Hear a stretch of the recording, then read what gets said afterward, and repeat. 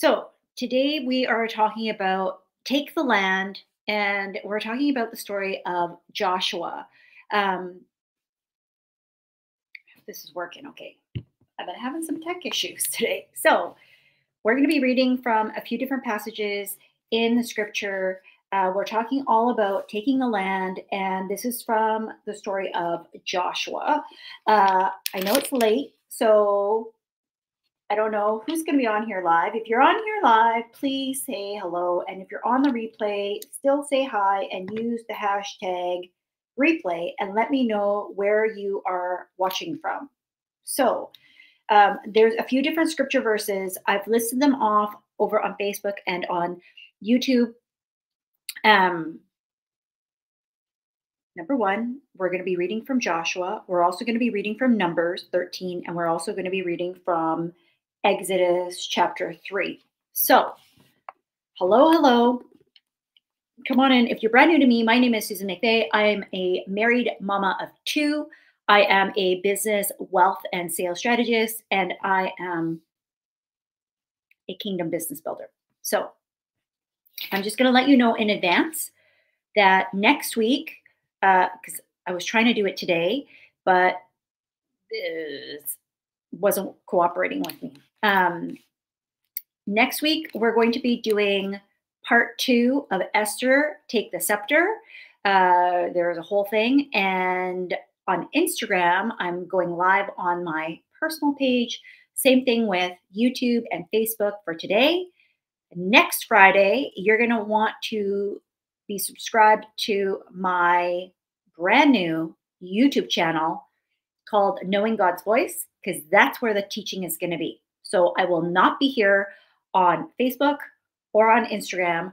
I will only be doing this over on, actually, I will be doing it on Instagram, but I won't be doing it on Facebook. And the one on Instagram is going to be deleted because it's going to be only over on YouTube. So that's next week. Okay. So I just need to let you know as per the Lord. So make sure that you're grabbing your Bible. Make sure that you've grabbed a notebook, a pen.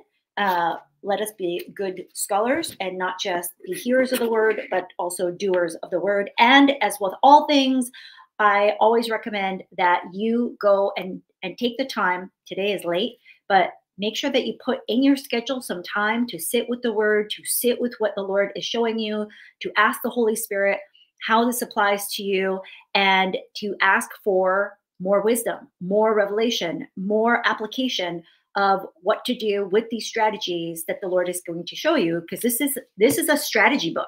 Like, this is a rule book, as Pastor Kevin Ewing likes to say, but this is God's strategy. Like, we often ask, I don't know what God wants me to do. Here's what God wants us to do, right? We just literally have to go and see. So if you're on here, say hello and make sure that you can hear me, see me, do all the things. So let's pray, and then we're going to be reading in forward to backward order. So we're going to start in Exodus, we're going to go to Numbers, and then we're going to end in Joshua. Even though this story is about Joshua, it's not actually about Joshua. It's about you. So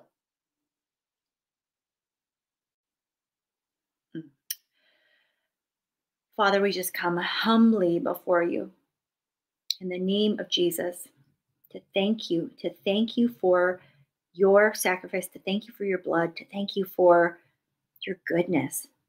Thank you, Holy Spirit. Thank you, Lord.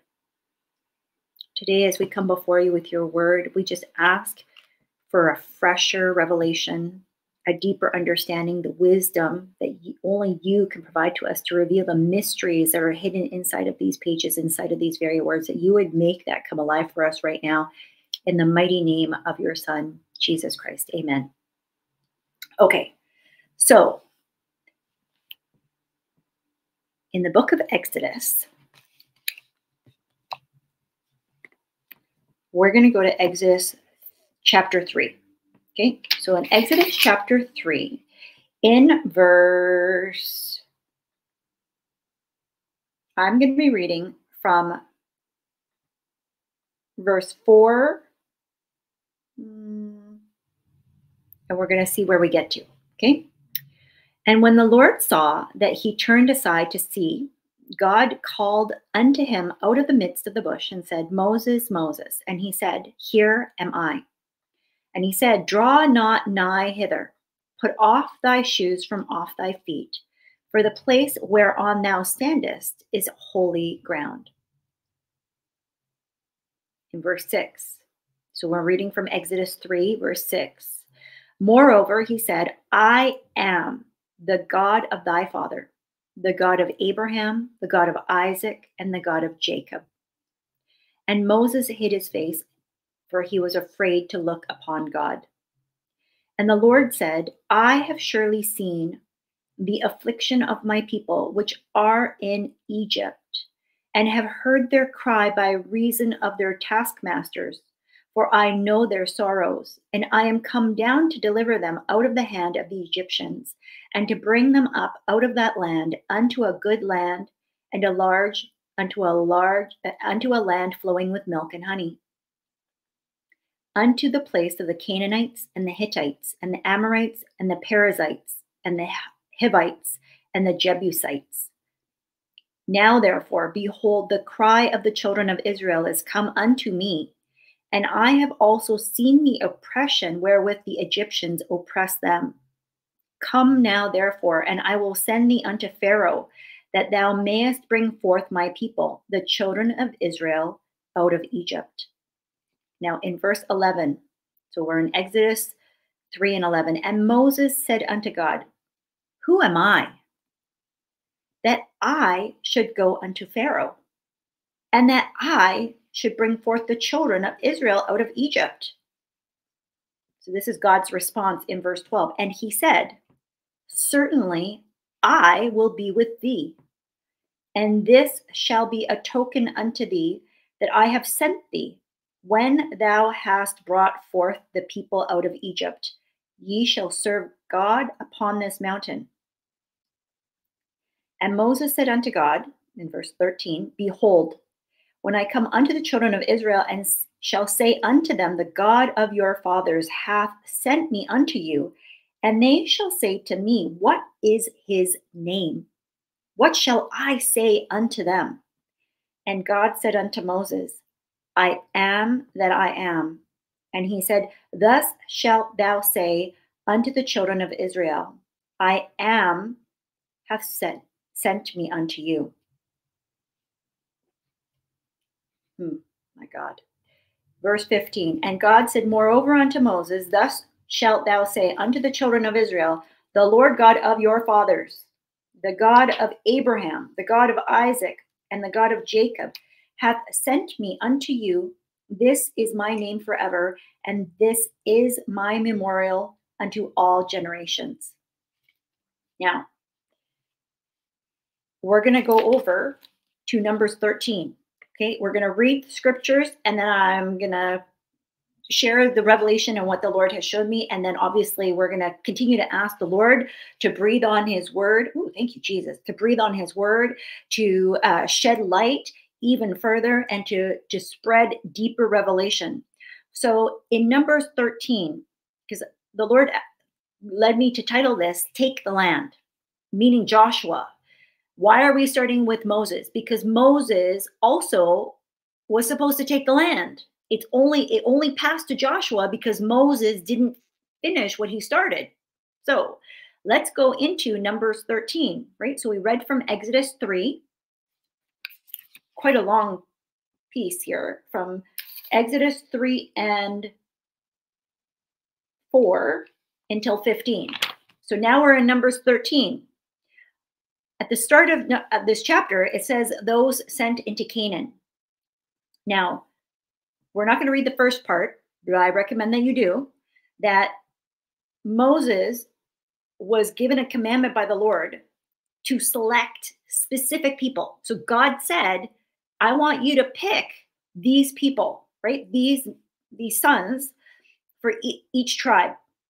So there were 12 spies, one from each tribe that was sent from where they were to look inside of Canaan, the land of milk and honey, right? So this is what's happening in Numbers 13. So amongst those that were called were two of them that actually were on God's side. Those two, let's just jog our memories, was Caleb, the son of Jephunneh. Oh gosh, I hope I pronounced that right. Of the tribe of Judah. Okay, the tribe of Judah is the lion of the tribe of Judah, of which Jesus is the lion for the tribe of Judah. And the tribe of Judah always went first in battle, and it was responsible for worship. There's a hint there. There's a strategy for us in terms of how God wants us to take the land. Okay, so Caleb came from the tribe of Judah. Then we have Joshua, who actually is listed. There's a clarification on his name because Joshua is called Oshea or Oshay, the son of Nun. Nun. I'm going to call it Nun. From the tribe of Ephraim. Ephraim is the tribe of Ephraim is one of Joseph's son. So last time I was on here, I said Joseph got a double portion. When he got an inheritance from his father, Joseph wasn't actually named. He got his sons Manasseh and Ephraim. They each got a portion. So Joseph ended up getting 2 portions out of the inheritance from Israel. Okay, so the 2 spies who actually gave a good report, one was the tribe of Judah, Caleb. The second one was Joshua, and he came from the tribe Ephraim, which is a son of Joseph. Okay, so if we look in Numbers, it says here, the spies give an unfavorable report. So we're going to start reading from Numbers 13 and 26. Okay. And they went and came to Moses. Now remember, these spies were chosen by the Lord. Okay. So, and they went and came to Moses and to Aaron and to all the congregation of the children of Israel unto the wilderness of Paran and to Kadesh, and brought back word unto them and unto all the congregation, and showed them the fruit of the land. And they told him and said, we came unto the land whither thou sentest us, and surely it floweth with milk and honey, and this is the fruit of it. Nevertheless, the people be strong that dwell in the land, and the cities are walled and very great. And moreover, we saw the children of Anak there. The Amalekites dwell in the land of the south, and the Hittites and the Jebusites and the Amorites dwell in the mountains, and the Canaanites dwell by the sea and by the coast of Jordan. And Caleb stilled the people before Moses and said, let us go up at once and possess it, for we are well able to overcome it. But the men that went up with him said, we be not able to go up against the people, for they are stronger than we. And they brought up an evil report of the land, which they had searched unto the children of Israel, saying, the land, though through which we have gone to search it, is a land that eateth up the inhabitants thereof. And all the people that we saw in it are men of a great stature. And there we saw the giants, the sons of Anak, which come of the giants. And we were in our own sight as grasshoppers, and so we were in their sight. Now, in chapter 14, it says the people murmur at the news. Now, I want you to imagine they've already left Egypt, right? And remember how they left. They left after a lot of negotiation, shall we say, a lot of back and forthing, right? Where there was a lot of contention. They were told they could go, and then Pharaoh changed his mind. And he was like, no, you can't go. Well, maybe you should go. No, you can't go. And so each time there was these plagues, the locusts, the water turned into blood, right? They killed the firstborn child, firstborn son for every family. And then finally, Pharaoh said, "Be gone with you." And they actually were given jewels, gold. Like they were paid to leave. They were paid to go. Go, go, go. So that's how they left. So God did all of that for the children of Israel. And yet, when they got into the wilderness, right? And they already knew where they were going because God told them where they were going. So just because you know where you're going doesn't mean that you are ready to actually take it. Does this make sense? And for these people, we can see very clearly, even though they had left, they hadn't actually left. So I want you to remember when Lot and his family were saved because of Abraham, right? Abraham intervened and said, is there not at least one that you would save, Lord? Right? He kept negotiating because he knew that Sodom and Gomorrah were going to be destroyed. And he knew that his nephew were there with his family and he wanted them saved. And so he negotiated on his behalf. And because of his faithfulness, the Lord said, yes, I will save Lot. So he sent angels to go in and save him. But the angels were very clear by giving the instruction of the Lord and said, if you look back, you will die. And that's what happened to Lot's wife. But that looking back spoke to her heart, right? It spoke to where she actually was still dwelling. She was dwelling in the past, which is why she looked back. So the children of Israel, just because they left, didn't mean that's where they lived. That's not where they dwelled. They kept looking back. And so when we look here, right, they saw themselves not as God saw them. They forgot that they were children of God, right? So instead of seeing themselves as children of God, like I want you to compare, because who else do we know fought giants? Well, maybe David, right? David had an opposite reaction because as soon as he understood, I've been appointed by God. Like I know what it is to know who God is. And because of that, I am firm in my identity as God's chosen one, as God's child. And because of that, I can see this giant, and he literally was a giant, right? Goliath was a giant. So I can look at this big giant fellow who is older than me. I'm a child.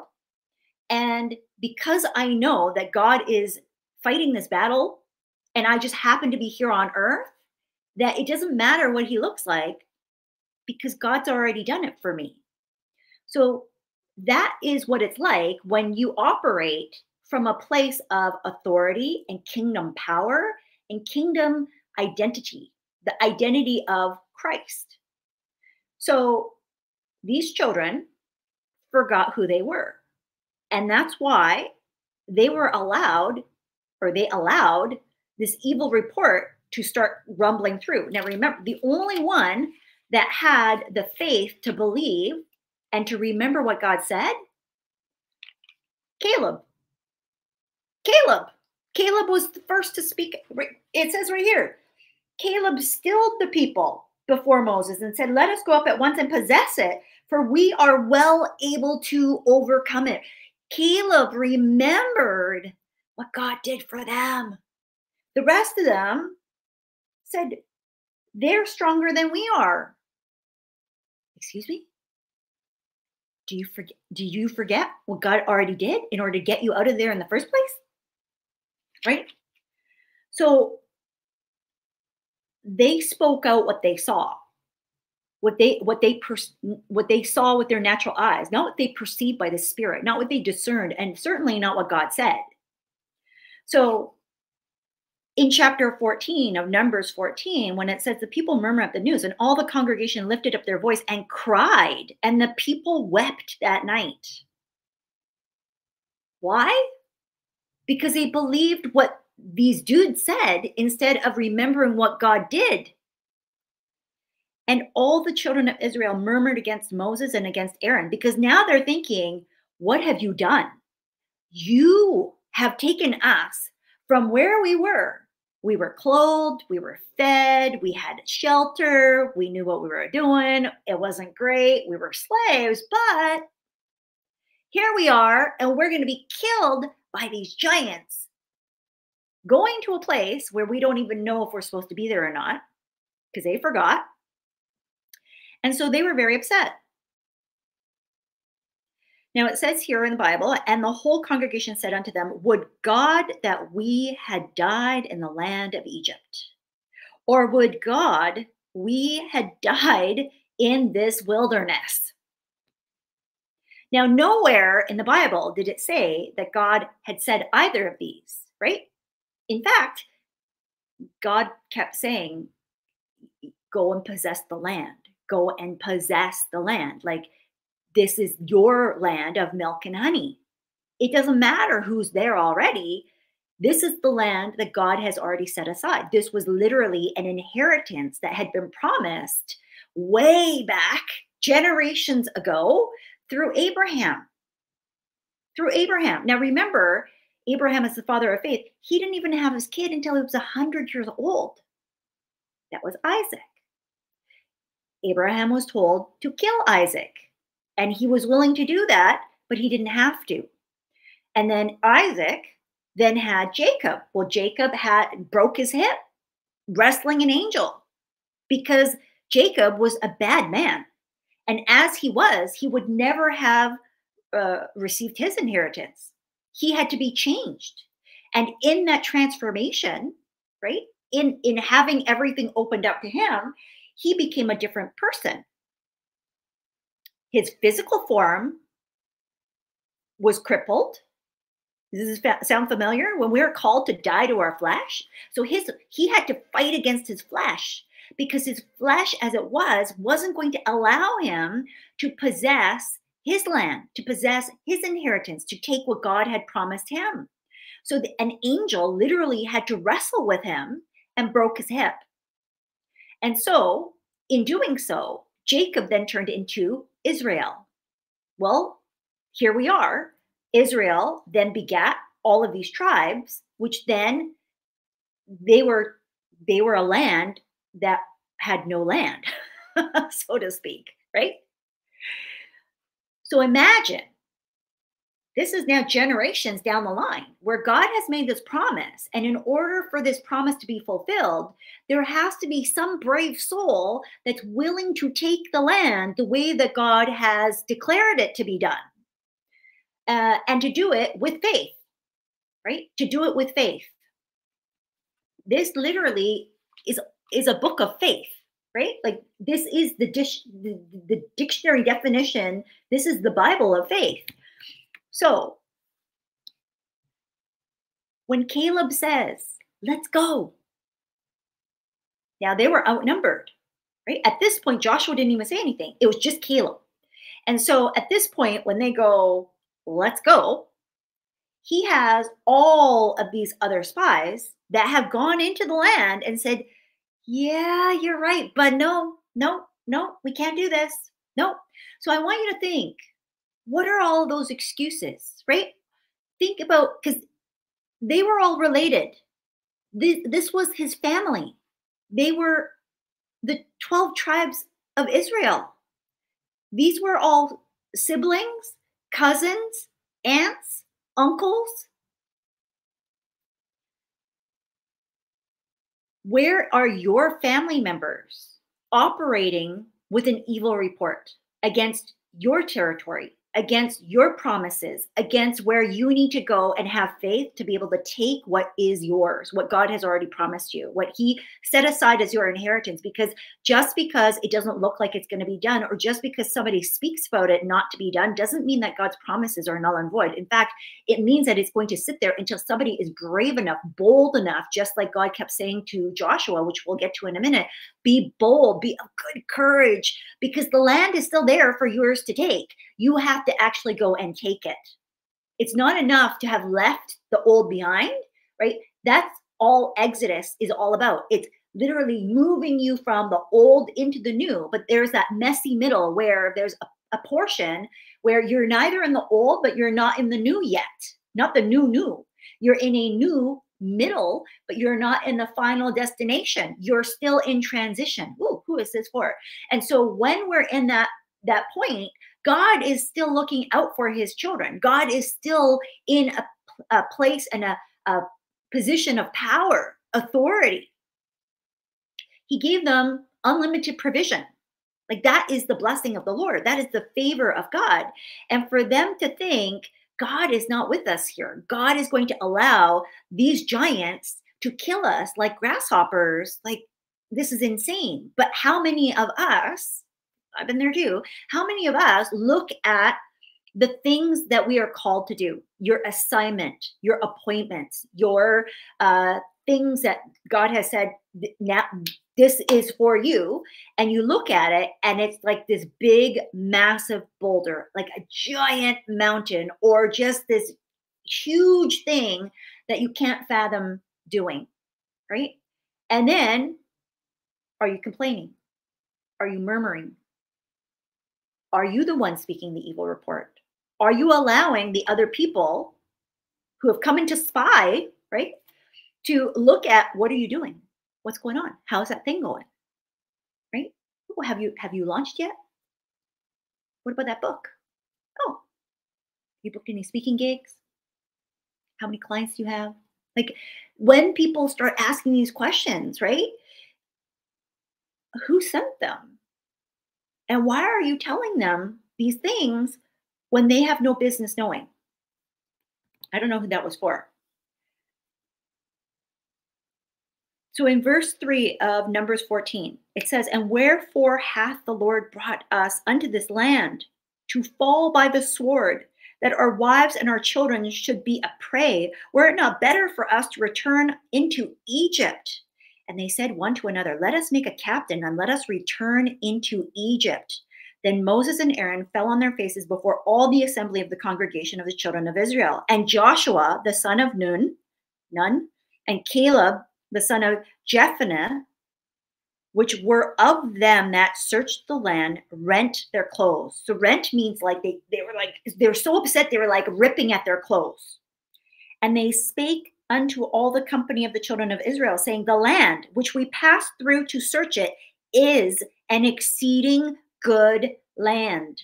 If the Lord delight in us, then he will bring us into this land and give it us a land which floweth with milk and honey.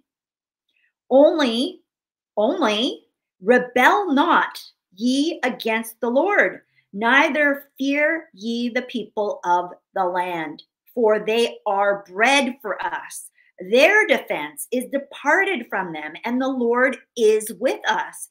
Fear them not." My God. But all the congregation bade stone them with stones. Do you just hear what I just said? So they were saying good stuff. And everybody else, they wanted to stone them to death. They wanted to pick up stones and throw them at Joshua and Caleb for what they said. Now, Joshua and Caleb said good things. Joshua and Caleb said the things that God already had said about this land. And yet somehow they were so upset because they believed the evil report that they couldn't hear clearly. They couldn't see clearly. They were so upset. It reminds me of later on in the scripture where it says, these are the days where we will call good wicked and wicked good, right? This is what happened back in Numbers 14. These people, the children of Israel, were calling the good report evil, and the evil report they called good. What's going on? So in verse 10, it continues, "And the glory of the Lord appeared in the tabernacle of the congregation before all the children of Israel. And the Lord said unto Moses, How long will this people provoke me? And how long will it be ere they believe me for all the signs which I have showed among them. I will smite them with the pestilence and disinherit them, and will make of thee a greater nation and mightier than they. And Moses said unto the Lord, then the Egyptians shall hear it, for thou broughtest up this people in thy might from among them. And they will tell it to the inhabitants of this land.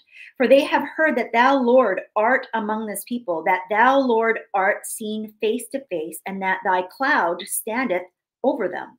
And that thou goest before them by daytime in a pillar of a cloud, and in a pillar of fire by night. Now, if thou shalt kill all this people as one man, then the nations which have heard the fame of thee will speak, saying, because the Lord was not able to bring this people into the land which he swore unto them, therefore he hath slain them in the wilderness. And now I beseech thee, let the power of my Lord be great, according as thou hast spoken, saying, the Lord is long-suffering and of great mercy, forgiving iniquity and transgression, and by no means clearing the guilty, visiting the iniquity of the fathers upon the children unto the third and fourth generation. My God.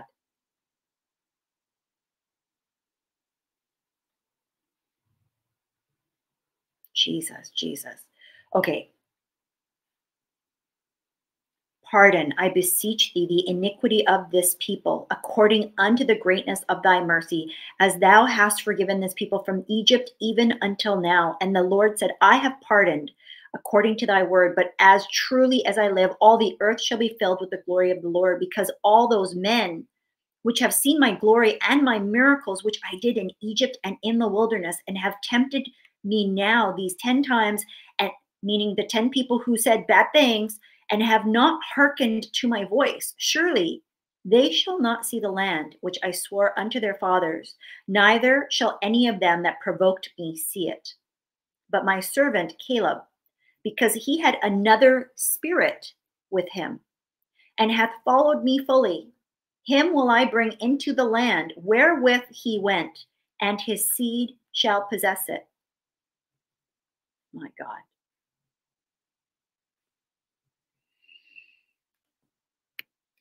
So I'm not going to finish reading this piece here. I want you to go and read it, and I want you to read all of Numbers 14. There's 2 pieces that I want to highlight, okay?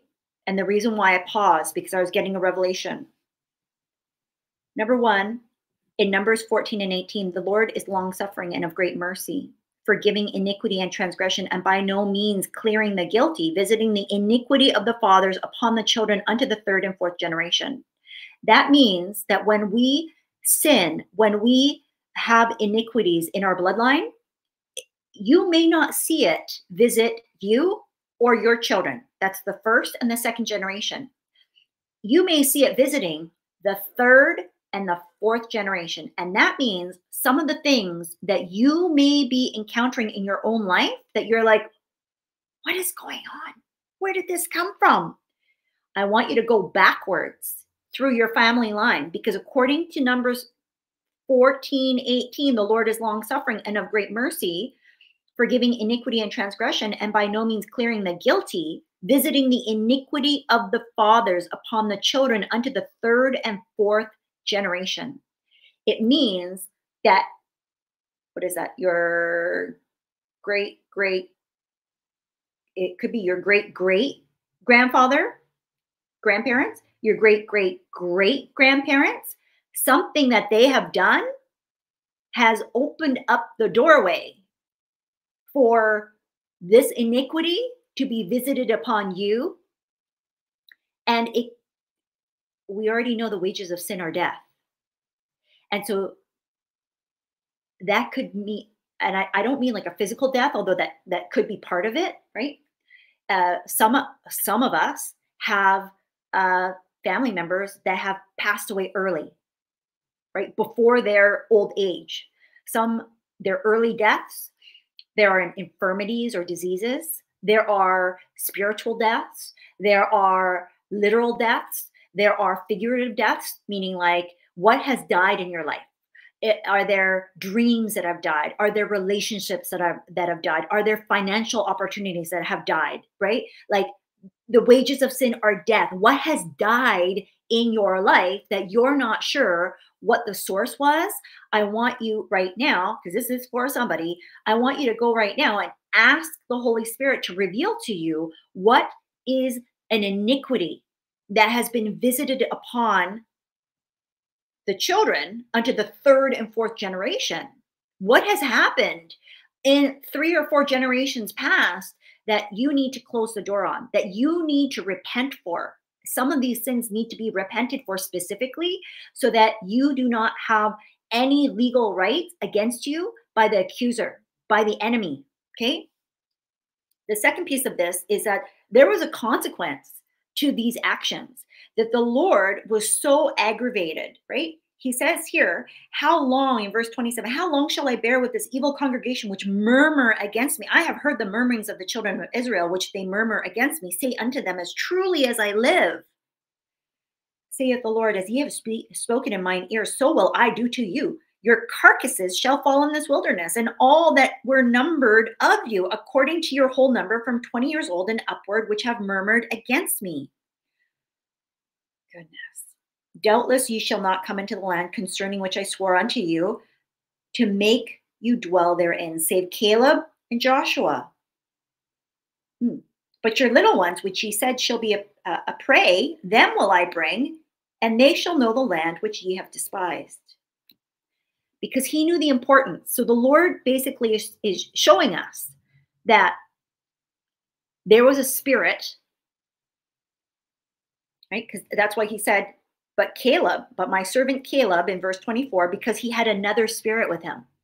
So that tells us that the evil report was caused by a spirit, because the Lord said Caleb had another spirit, likely the spirit of the Lord, but this is a lowercase s, so he had another spirit, right? This spirit allowed Caleb to follow the Lord fully.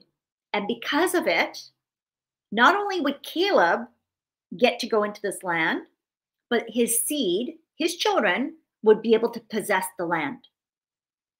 Because he was brave and bold enough to remember God's promises and to be on God's side, even in the face of these were family, right? These were all the children of Israel.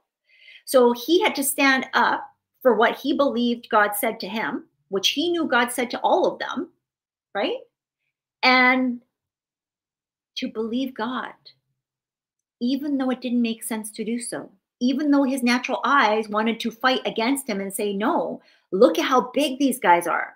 The people that they were talking about were from the land, they were called Anak, A-N-A-K. Anak means long-necked. So while we don't know exactly how big they were, the reference point is that they were unusually long-necked, they were long-limbed, and so they were seen as giants. There is a theory that Goliath may have been related somehow to this race of people. Okay, so and we know how big Goliath was. So that just gives you a rough idea of, like, imagine you're peering over, you're going into this land, you can see everything that God told you was there, but God never said anything about these big people, right? So they're allowing their worst nightmares to come to pass in their own minds. Those are their soulish fears. So instead of remembering what God said, they decided to say something that God never told them. By operating from their natural instincts, from their natural senses. It grieved the Lord so much that he actually didn't allow them to go any further, because he knew that that spirit of fear would infect all of the children, and it would actually prevent them from being able to move anywhere where they needed to go, let alone the promised land. Now,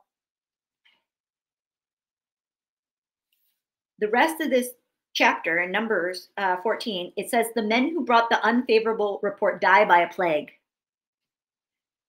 That was the Lord. Okay. Now, Thankfully, we have grace. Thankfully, God is merciful. Thankfully, we can use the blood of Jesus. But when people say, well, God doesn't do bad things. Well, yes and no. Like, we don't have to fear death, but there's consequences to our actions, just like any parent and child relationship.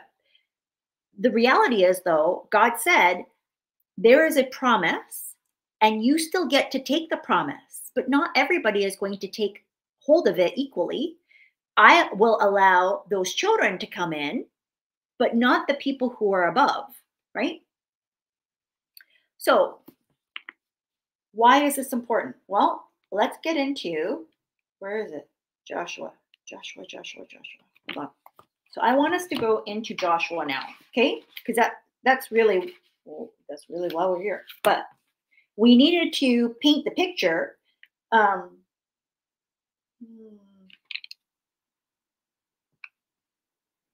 Because, of course, the only one that I didn't mark.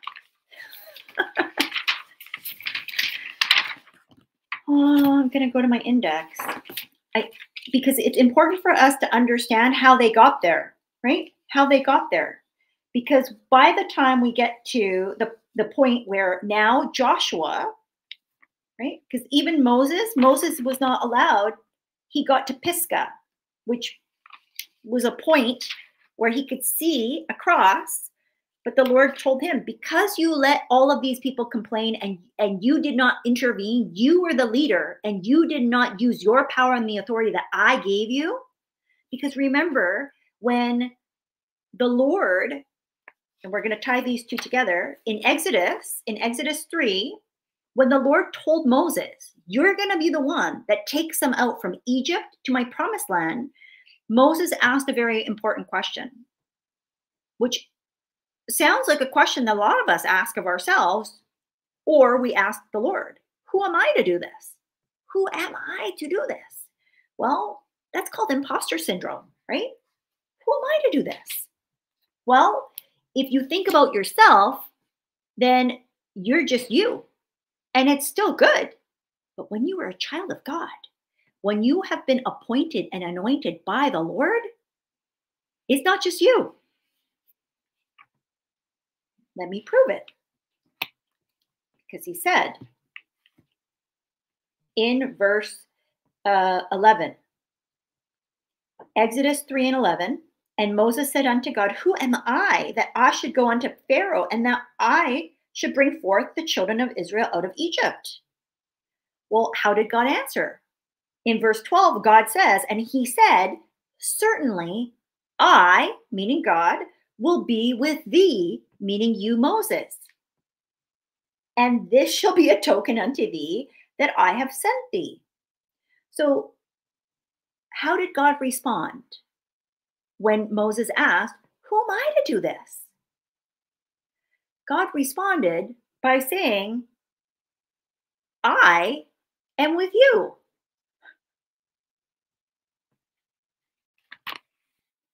Well, if you know Jesus,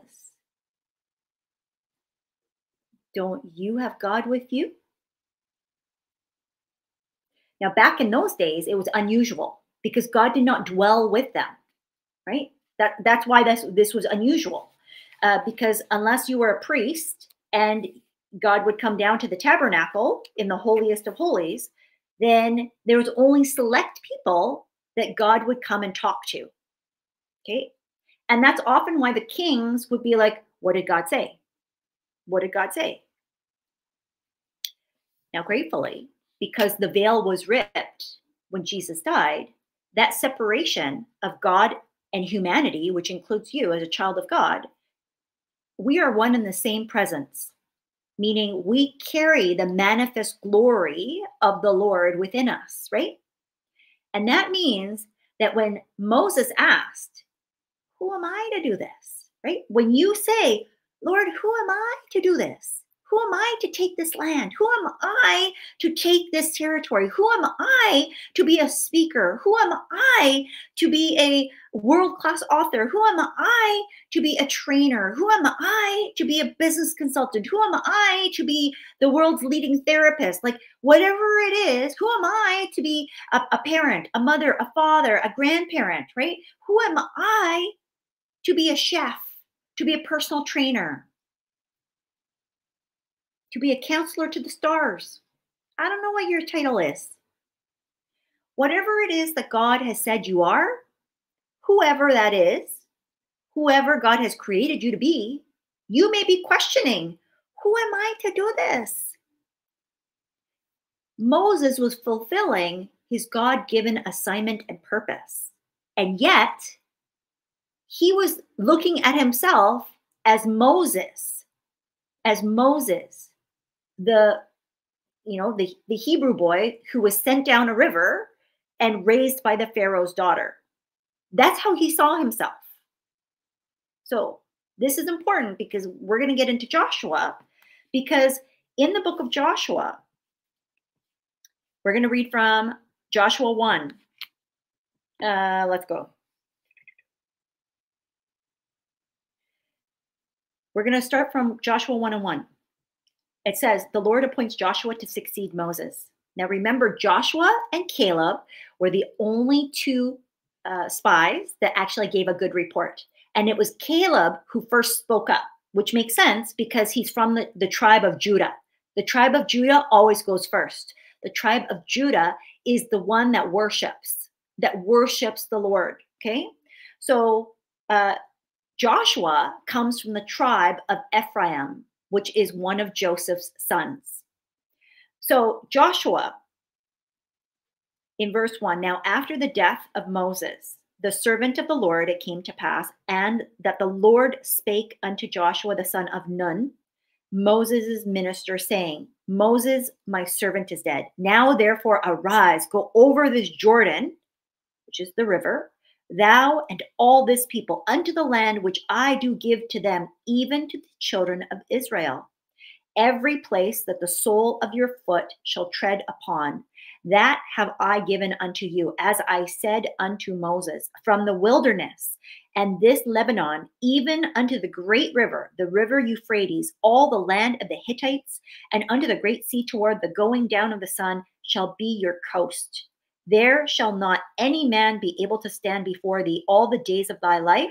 As I was with Moses, so I will be with thee. I will not fail thee, nor forsake thee. Be strong and of a good courage. For unto this people shalt thou divide for an inheritance the land which I swear unto their fathers to give them. Only be thou strong and very courageous, that thou mayest observe to do according to all the law which Moses my servant commanded thee. Turn not from it to the right hand or to the left, that thou mayest prosper whithersoever thou goest. This book of the law shall not depart out of thy mouth, but thou shalt meditate therein day and night, that thou mayest observe to do according to all that is written therein. For then thou shalt make thy way prosperous, and then thou shalt have good success. Have not I commanded thee? Be strong and of good courage. Be not afraid, neither be thou dismayed, for the Lord thy God is with thee whithersoever thou goest.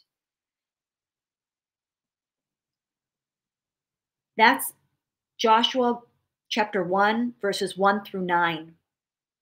Now, if you were paying attention, I want you to recall how many times, because this was a conversation that God had with Joshua after Moses died. And he basically said, the torch passes to you. And now you're going to be responsible for finishing what I told Moses is already going to be done, right? And so every place that the sole of your feet shall tread upon, that have I given unto you, as I said unto Moses. So what I told Moses is now being passed on to you. So in 9 verses, how many times does God say, be strong, be of good courage? How many times? In 9 verses, because I just read it all out, right? And actually, from verse 6 to 9, be strong and of a good courage. For unto this people shalt thou divide for an inheritance the land which I swear unto their fathers to give them. Only be thou strong and very courageous, that thou mayest observe to do according to all the law which Moses my servant commanded thee. Right? This book of the law shall not depart out of thy mouth, but thou shalt meditate therein day and night, that thou mayest observe to do according to all that it is written therein. For then, because this is conditional, right? Because the Lord is giving a strategy. He's saying, number one, be strong, be very courageous. Now, anytime the Bible, because it's not like today's English, anytime that the Bible uses words in duplicate, anytime that something is repeated, we have to pay attention, right? Anytime that there is a word like very or more, it's not like today. We kind of throw these words around as if it's like, oh, that's like amazing, or they don't do that. When they use these extra words, it means extra, extra, right? Like exceedingly abundantly. Like when it says more abundantly, I talked about this last week, it means exceedingly abundantly more, not just more, exceedingly abundantly. So when we see good courage, it means like really, really, really, even the very courageous. So in verse 6, in verse 7, and in verse 9, the Lord says the same thing over and over and over again. Why? Why? Right? Good night, Monique. Nice to see you. It's been a little bit. You said that you were starting Joshua today. I actually had a different scripture that I needed to share. So, and I had shared this at the very beginning. I'm going to be doing a part 2 to Esther, the book of Esther, Take the Scepter. But I needed to do it on a brand new channel. I will be doing it live here on my personal Instagram. I have to verify with the Lord, but it won't stay up because it's going to be on my brand new YouTube channel called Knowing God's Voice. So you're going to want to go and look for that, subscribe to that, because that's where every Friday's kind of Bible teachings are going to be housed. And they're all only going to be on YouTube because that's what God said. So that was the plan. The streaming software that I use wouldn't allow me to go live because I guess I hadn't enabled it and I didn't realize this, even though I prepped all of it yesterday. I just didn't know that that was a thing. I shouldn't say that. I forgot because it's been such a long time since I've been going live on my main YouTube channel. So, but this morning, we're tracking because this morning, this came up while I was praying. And this was the revelation that I got. And so I said, okay, Lord, I can't do this other one. What do you, and I was just literally sitting here an hour ago and I said, I need it. What do you want me to share? And he said, well, I already gave you something this morning. Is that not good enough? And I said, okay. Monique, the name of the YouTube channel is Knowing God's Voice. Knowing God's Voice. I will put up a post on my personal Instagram. I'll do a little video on there that will stay up. But Knowing God's Voice, you might see it if you go to my personal channel, and you might see it under like related channels. I'm not quite sure how it shows up for everybody else. So earlier at the beginning of our teaching tonight, what I shared was we went through a journey. We first started in Exodus 3, which we just revisited because Moses didn't feel equipped, right? Like he said, who am I to do this, Lord? And the Lord answered by telling him, I'm with you. right? So what that tells me, and what that should tell all of us, is that when we ask who we are, we have to remember that we are created in the image of our Father, right? You're created in the image of God. So if we look at ourselves as we are, we will never see who God created us to be. Think about Moses. Moses didn't see himself as God saw him. He didn't see himself as a leader. In fact, he saw himself as a killer, right? He killed a man and ran away. Gideon, mighty man of valor. That's how God saw him. He saw himself as a coward hiding in the granary, hoping everybody would go away, right? When the army numbers dwindled that Gideon had to fight with, he was very concerned. So I want us to think Esther, which will be the teaching next week, right? For part 2. Esther was an orphan. She didn't see herself as a queen. That's why when Mordecai said, "Do you not think that they're going to come after you?" Because she was a Jew, right? Under a royal decree to die. So if we don't ask God, who am I in you, Lord? Right? Because it's not about our earthly identity. It's about, who did you create me to be, Lord? Because there is a land for each of us. There is a land of milk and honey for each of us. And a lot of us, we're going to the same place, right? We're all doing this fight for the kingdom of heaven. We're doing this for the kingdom of God. We have the ability to do this here on earth and to eat the good of the land, not just when we die, right? But here on earth. So in order for us to do that, though, we have to be aligned to our kingdom assignment. And so we have to know who God created us to be. We have to know who God is in us. We have to understand through the mind of Christ. And that's why Joshua is told, meditate on this day and night, so that you can observe them according to all that is written therein. For then thou shalt make thy way prosperous, and then thou shalt have good success. So when we try to do something on our own will or on our own accord, according to the thoughts and the workings of the world, then we are outside of God's plans and purpose. According to Jeremiah 29:11, God's plans and purpose are always for us to do what? For good, to prosper, not for evil. So if we don't follow the condition of his word, right, then we're going to face difficulties. We're going to be like the children of Israel who, looking at the promised land, said, wait, yeah, there's fruit. It looks good.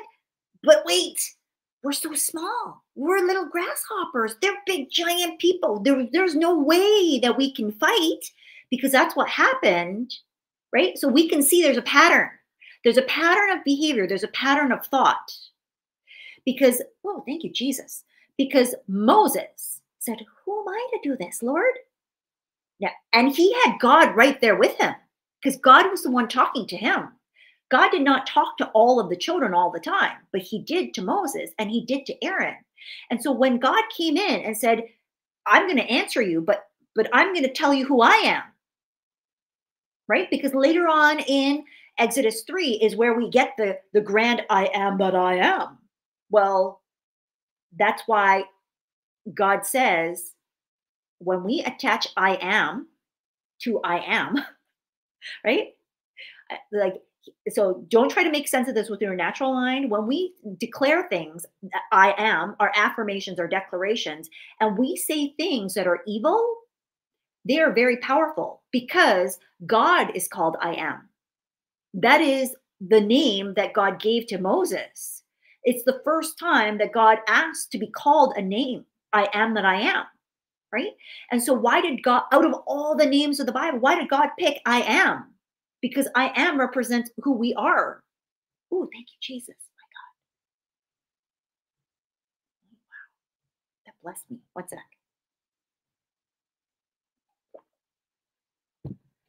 So of course it makes sense that when Moses asked, "Who am I to do this, Lord?" that God answered him by showing him who God was, who God is, right? God may answer you when you say, "Who am I?" Don't be surprised if God shows you who he is for you. That was for someone right now, right? When God shows you that he is a gracious God, when God shows you that he is a gracious father, and he's saying you are a parent, right? You are a mother, you are a father, and you're like, huh, right? Because God is going to show you how he parents, because you are a reflection of your father. We have God in us, right? That's why Jesus died, so that we have no separation. We are the tabernacle. We are the temple. We are the holiest of holies. So what does that mean? The holiest of holies is the way that the temple was designed. It is the head. This is your temple. The holiest of holies is your mind, your head, right? Because if you were to lay out the design of God's temple, it looks like a kind of like a expanded stick figure. The holiest of holies is at the top of the temple, and only the priests could go in. That's why every time it says, like, when Moses would come onto holy land, he would have to take off his shoes. The priests could only get into the holiest of holies. Not everybody could come in, and they weren't able to look upon the tabernacle because the glory of the Lord was so weighty that if you looked upon it, you would die. Like the manifest power of God. So I want you to think that power that could kill a man, but also raise a man from the dead, lives in you. Lives in you. That is how God sees you. That is why he can say, take the land, possess and occupy, be of good courage, be strong. And that's why he was so upset with the 10 that gave the evil report. We went from Exodus 3, talking about Moses, right? Then we went to Numbers 13-14, because in there, they had a chance to cross, to take the land, but they didn't, because they decided to believe the words of man, the words of the 10 spies that gave an evil report. And God was so aggrieved that there was a plague that killed the 10. And he said this was going to happen. He said, they're not going to be able to come in. I'll take their kids in. I'll take their kids in, but I won't take them. So, wiping them out, because they saw themselves a certain way. And in there we saw, right, in Numbers 13, I highlighted a revelation where the Lord said that I am good, I'm merciful, but the iniquities will be visited upon the third and fourth generations.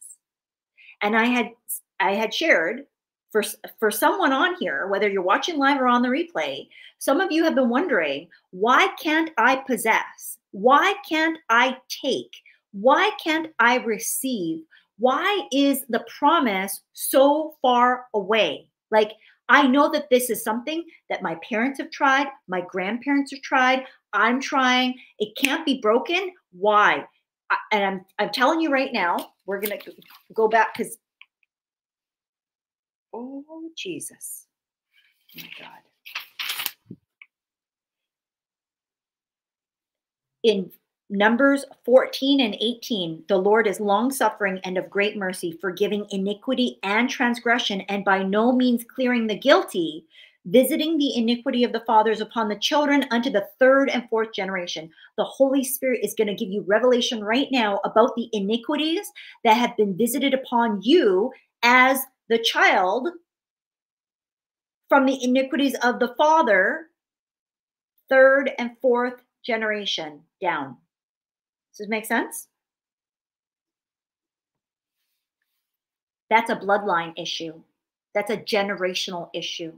That is like the Lord is showing us, if you know that the promise has been long suffering, like meaning people have been talking about this for years, and it's like you almost get there, you almost get there, you almost get there, but then you can't.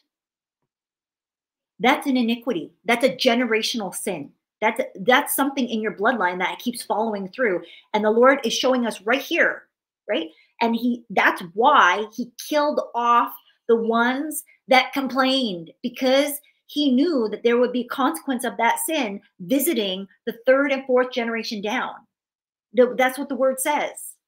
Does this make sense? Are you tracking with me?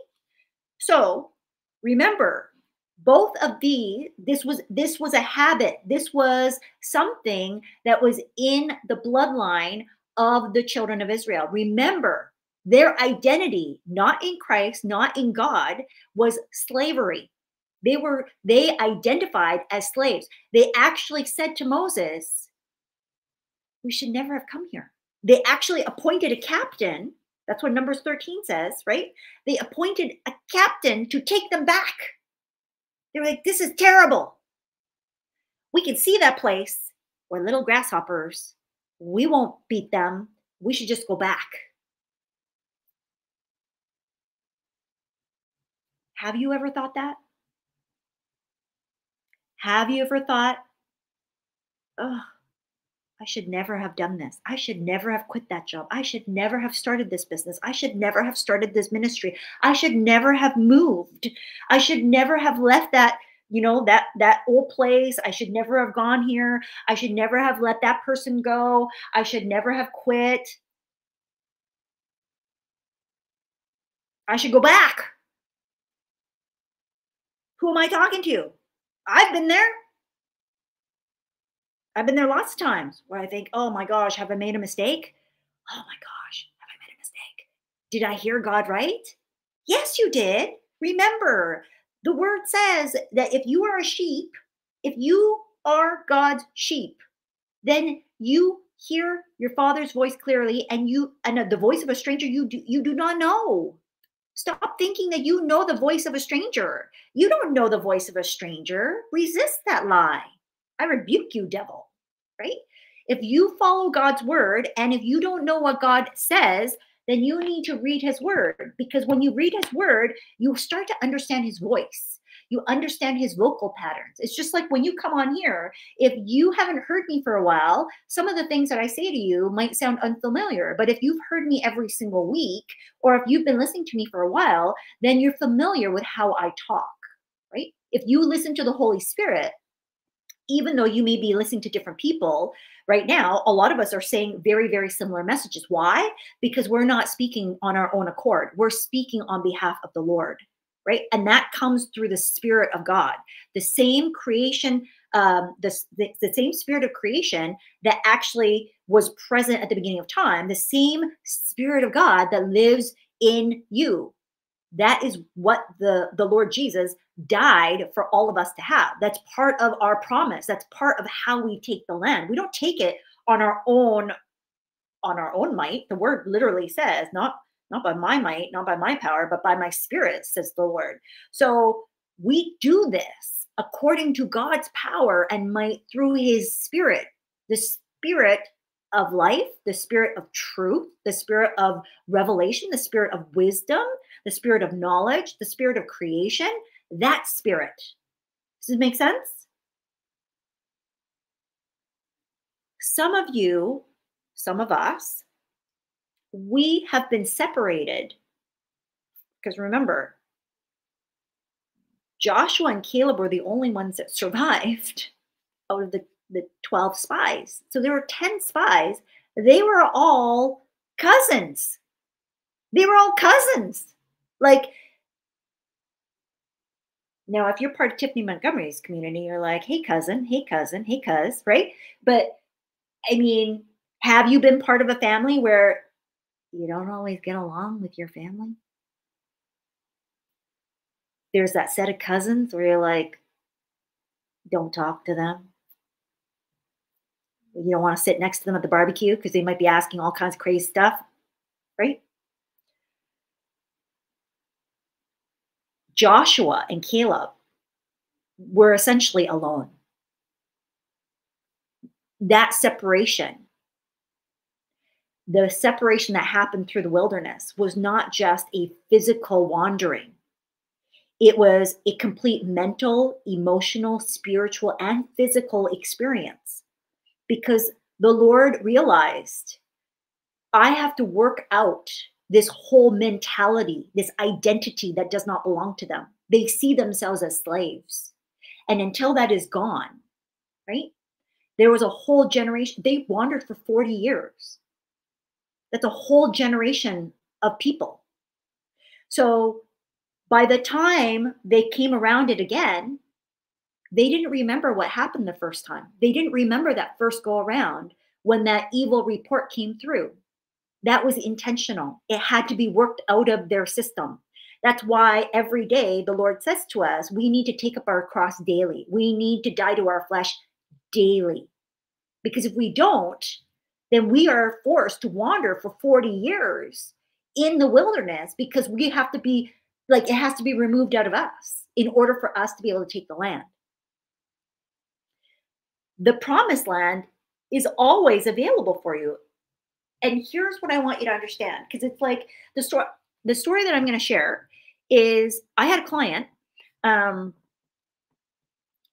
my very first online client. Okay. Okay. I don't know who this is for. So the Lord has asked me to share this. When I first started in the online space, we all started at zero. I had no background or knowledge or experience in online business. I had lots of business experience, lots of sales experience, but truthfully, the first person who hired me, she wanted sales, but that wasn't her main problem. Funny enough, like, she wanted to learn how to write, how to communicate, social media. I literally had my Facebook account for like 3 months before she hired me. Okay. So was I an expert in what she had asked? At the time, I felt like Moses. Who am I to do this? And when she asked me, do you have any clients? I said, no, I don't. Now, I had another client who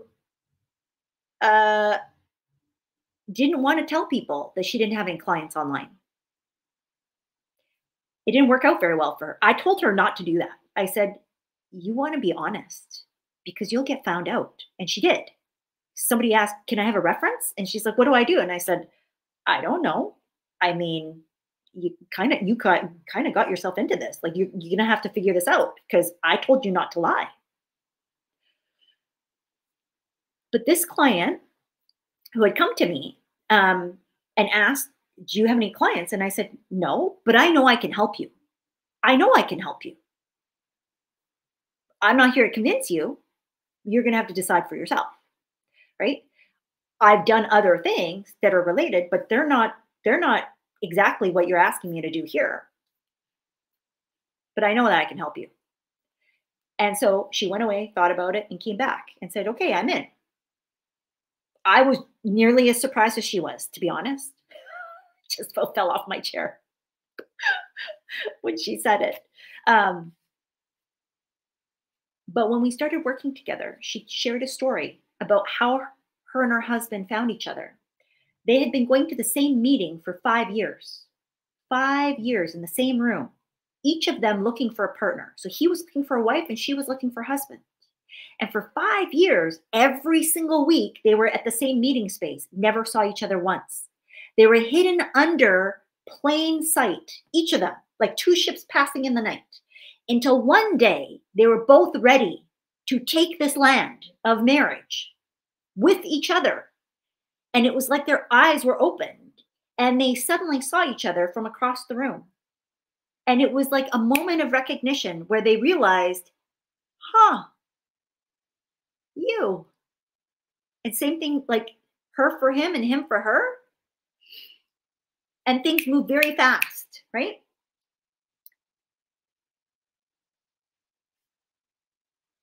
When you are ready to do what God has asked you to do, there may be a process that's required in order to prepare you. Sometimes it requires you to get rid of all of the stuff, including like with Lot's wife and Lot and his family. They had to be moved because they were in a wicked place. They were in Sodom and Gomorrah. It was like one of the wickedest places ever. That's why God tore it down. Some of you have been in a very wicked place and you have been moved out, right? Don't look back, just like the children of Israel. They were moved from Egypt where they were slaves. And some of them wanted to go back because they thought it was better than the uncertainty of having to follow on faith, right? We talk about, I believe, I walk by sight, I'm moved by the Spirit. But when it really comes down to it, it's hard to live that lifestyle. Like I'm challenged every day, every minute of every day. And anybody that tells you that it's a walk in the park is lying. Is lying. We do it by the skin of our teeth, meaning the consequence of not doing it is far greater, AKA, thankfully, God's not going to strike us down with lightning or plague, right? He's a merciful God. And because of Jesus, we have the blood. But it doesn't mean that the enemy then doesn't have an opportunity to attack, because when we are disobedient, we are operating out of the Antichrist spirit because we're going against Christ. We are going against God. The spirit of rebellion, but it is an Antichrist spirit, right? And sometimes we think, well, it's not that bad. No, it is. It is. And if you don't believe me, go and read Saul with Samuel in First Samuel 13:8? It's either First Samuel or Second Samuel 13:8, where Samuel tells Saul, wait for 7 days. And Saul waits for 7 days, but on the seventh day, he's like, I don't know if he's coming. Let me do the altar. And when Samuel comes back and he goes, what have you done? He's like, well, I waited and I waited and I waited and I waited and waited. Wait. And then I didn't think you were coming. So I did the altar. And Samuel is like, if you had waited, then you would be blessed. But because you didn't and you disobeyed, bad things are going to happen. And they did. He lost his land because of the word of the Lord. He did all of it right, except for the last little bit. And that last little bit was still disobedience. And many of us have fallen into this trap where we think God is not going to do it. It's not going to happen. It's not going to show up. I can't get the land. This looks impossible. That's what it means to walk by faith, right? So Joshua here in chapter 1, from verse 6 to 9 specifically, God says 3 times, be strong and of good courage. Be strong and very courageous. Have I not commanded thee? Right? He reminds them and says, look, in case you don't forget, in case you don't remember, I'm going to make sure that you remember. I'm commanding you. I've said this out of my mouth. This is what you must do. Be strong and of a good courage. Be not afraid, neither be thou dismayed, for the Lord thy God is with thee whithersoever thou goest. This is exactly the same thing that the Lord said when Moses asked, who am I to do this? In Exodus 3. Come with me, lest you forget. He says here, who am I to do this? Right? That's in Exodus 3 and 11. God answered, and he said in verse 12, certainly I will be with thee. Come back to Joshua 1 and 9. For the Lord thy God is with thee, whithersoever thou goest.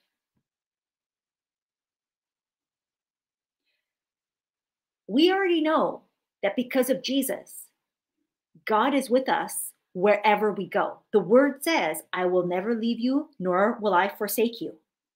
Right? I will never leave you. Never, never leave you. I will never forsake you. So I want you to think, God, why did you have to say this 3 times to Joshua? Why? Because we're going somewhere here. Because remember, Moses, who am I? The children of Israel, we're too small. We can't do this. So then in Joshua, what did God need them to make sure of? Why did God say this 3 times? Because God needed Joshua to remember. And in case he didn't know, he needed to see Joshua. Hold on. Excuse me. God needed Joshua to know who he was in God. He needed Joshua to know who his identity was. He was strong and courageous. Because if we go back to Numbers 13 and 14, Caleb and Joshua were the only 2 that gave the good report. Joshua was the one that told them, like, no, we should be going in. Let's look. Remember the news, but my servant. Okay. Where is it, Lord?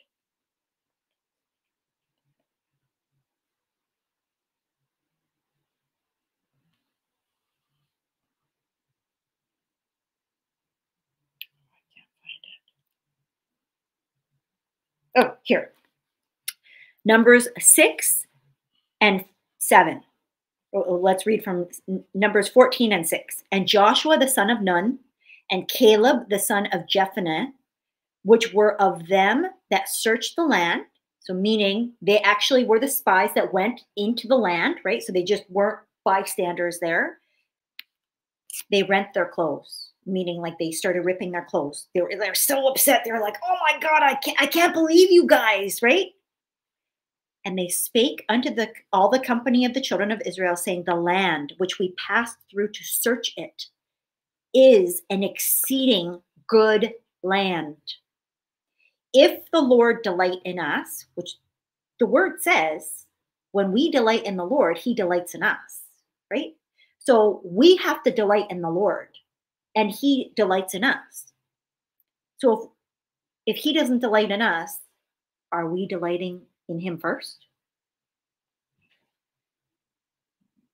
Verse 8 continues, then he will bring us into this land, right? So if the Lord delight in us, then he will bring us into this land and give it us, a land which floweth with milk and honey. Oh, thank you, Jesus. So this tells me the revelation is if this happens, then that happens, right? That he will give us this land. The 40 years that happened, the Lord was not delighted. The Lord was not delighted because otherwise he would have brought them into the land. A land which floweth with milk and honey. Only rebel not ye against the Lord, neither fear ye the people of the land. For they are bread for us, their defense is departed from them, and the Lord is with us. Fear them not. So the Lord is literally just reminding Joshua, hey, buddy, this is what you said. Remember who you are? You, dude, that stood before those people that wanted to stone you to death because you said what I told you to say. That's who you are. That's who I need you to remember you are. So in the book of Joshua, the Lord kept saying, be strong and of good courage, because that's who Joshua, That's his identity in God.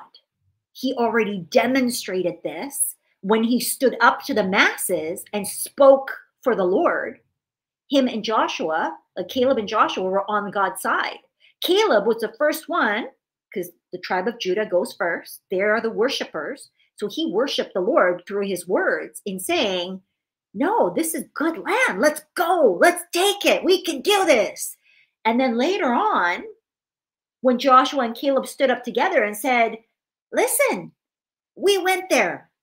We saw, right? We were there. We saw this. Don't believe them. Like, oh my God, we're so frustrated. Why aren't you listening? And he said, do not fear. So Joshua was the one that was telling everybody else, don't be afraid. We can do this. Remember what God said. God delights in us. So God is going to give us this land. Like, he believed it.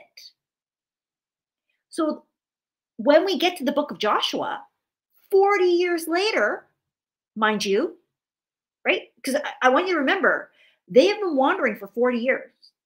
So at this point, Joshua would have been like, are we ever going to get there, Lord? Like, I know that you told me, but this is an awfully long time. We just keep making around the mountain and going and going and going. I mean, it's right there, but will we get there? Because I already did this once before, right? Because nobody else remembers the first time. The rest of them died. The evil reporters were killed. So over 40 years, it's been worked out of them. That generational iniquity, the Lord allowed to die off in his mercy.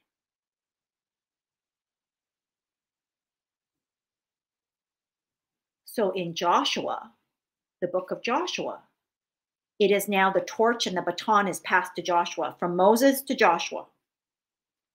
So in here, the Lord is reminding Joshua, dude, I need you to remember, you were the one that believed me before. Will you believe me again? Because I am with you. And if you're willing to do this, then let's go. Does this make sense? Monique says it was a long time. I know. Like, and I will say, because a lot of people say, well, it's too late. It's never too late. Look at Joshua. It literally is never too late. I didn't start my online business until after I turned 40. It was the year, I think I turned 40 or 40, no, 42 maybe. So, and I know people who have started their business, second, third businesses at like 50, 60, 70, even 80. Age and time don't exist with God. That's why Abraham and Sarah had a baby at 100, and they laughed at the Lord. They were like, surely I won't have a baby now. But God's promise does not pass void, right? He will not make a promise that will not come to pass. I am that I am. That's who he is, right? That's why when we say all of God's promises are yes and amen, amen means so be it. It means like, so be it is, it's done. I want you to think, like, what do those words actually mean? When you say so be it, it's not, it's about to happen. It's done. Like, so be it, it's done. Does this make sense? So, where do you need to be reminded of your identity in the Word? And here's the thing. Through these 3 pieces of this one story, right? Because it's a journey. Where are you allowing yourself to see? No, how do I say? Holy Spirit, help me. How are you not allowing yourself to see what God sees? Meaning, what is your identity in Christ? How are you a reflection of the Lord? because you are created in his image. Do you see your natural self, or are you seeing your God self, meaning the self that God created you to be? Because the person that God created you to be is the one that you need to be in order to take the land. Joshua needed to be the Joshua from the good report. That's what the Lord was reminding him. It does not matter how long it's taken. It does not matter what life has done for you or to you. I want you to remember in this season, because you are right there. This is the threshold, right? This is the tipping point that between now, like we're in an open door opportunity. Now, this is the year of doors. The doors that will open will depend on your faith. But I'm telling you right now that the devil is also opening doors, and those doors you do not want opened. They are the ones that are opened by evil reports. And depending on which way the wind blows, meaning, are you following the voice of the Lord, or are you believing in something that's bigger than what you see in front of you, right? So if you allow the enemy, which is what happened to the children of Israel, so that they kept wandering, they failed to believe the Lord. They thought they were on God's side, but their words and their actions showed otherwise. And because of it, they perished. Do not let that be you. The world is going to look very, very, very uncertain.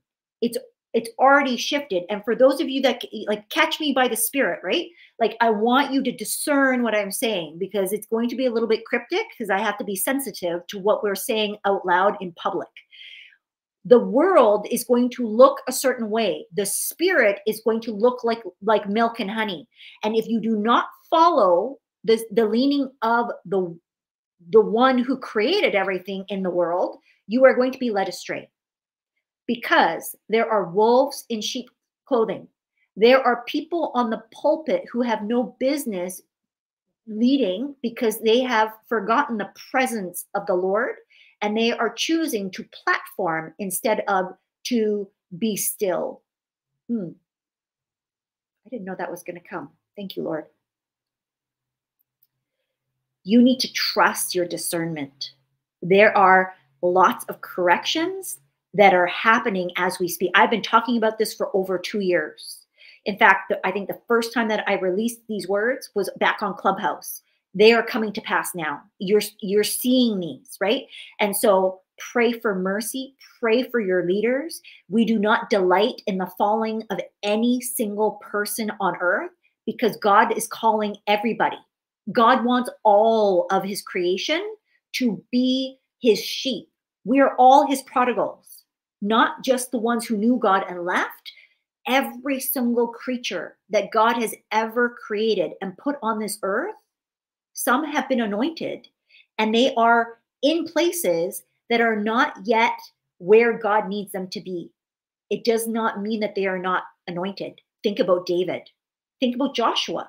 Joshua was anointed, but he was not appointed until it was time for him to step into the leadership position that he needed to be in, so that he could take the land. He needed to be under the service and the authority and the leadership, right? The stewardship of Moses, so that he could do what God called him to do, because the assignment was still given. It just happened to go from Moses to Joshua. And some of you are being assigned to take over something. And if the Moses is not being removed, God will remove them. Because I want you to think, Moses was anointed.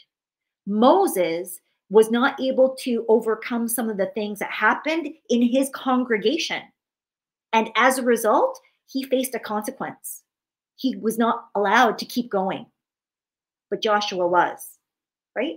And so we still honor, respect what they've done to get, because without Moses, Joshua would not have arrived, right? But at the same time, the strength of the body of Christ requires all of us to work together. And so we do not celebrate the falling of any of God's anointed people, whether or not they know God or otherwise. Does this make sense? Okay. We need, so, oh,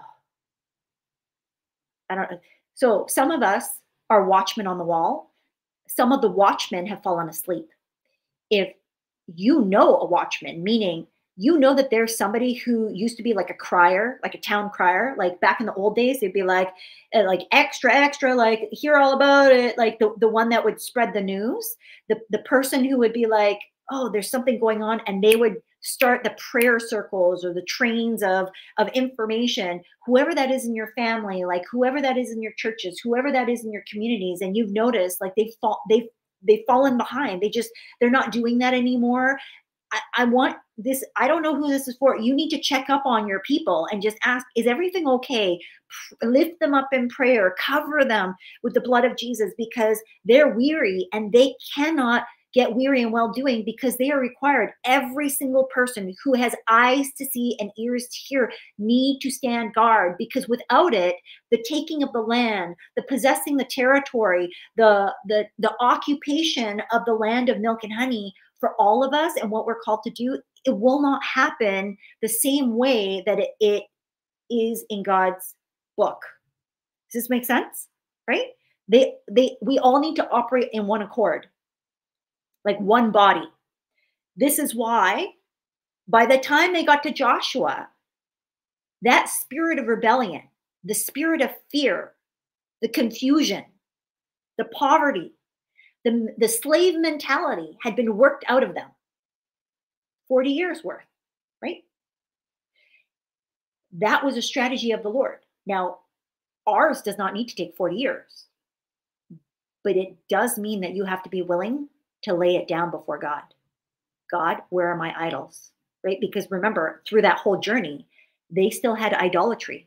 They had lots and lots of idolatry. And so that also grieved the Lord. In order for you to take your land, you have to be willing to let go of your lowercase g gods, your small gods, the things that prevent you from hearing God clearly, the things that prevent you from actually sitting and reading his word every day, the things that prevent you from sitting at God's feet like a Mary, so that you can actually hear God's voice without hearing Netflix, Amazon, Spotify, YouTube, even, just filling your head with all of these other prophetic voices and prophetic words. You are a prophet to your own life. Who is that for? You are a prophet to your own life. And so if you're prophet chasing, meaning you're chasing after confirmation after confirmation after confirmation, or word after word after word after word, that could be your idol. Those giants will fall. Those giants will fall in the mighty name of Jesus. Because when Joshua then gave the command of a supernatural strategy to take the land of Jericho, like, that was a crazy strategy. Nobody had done that before.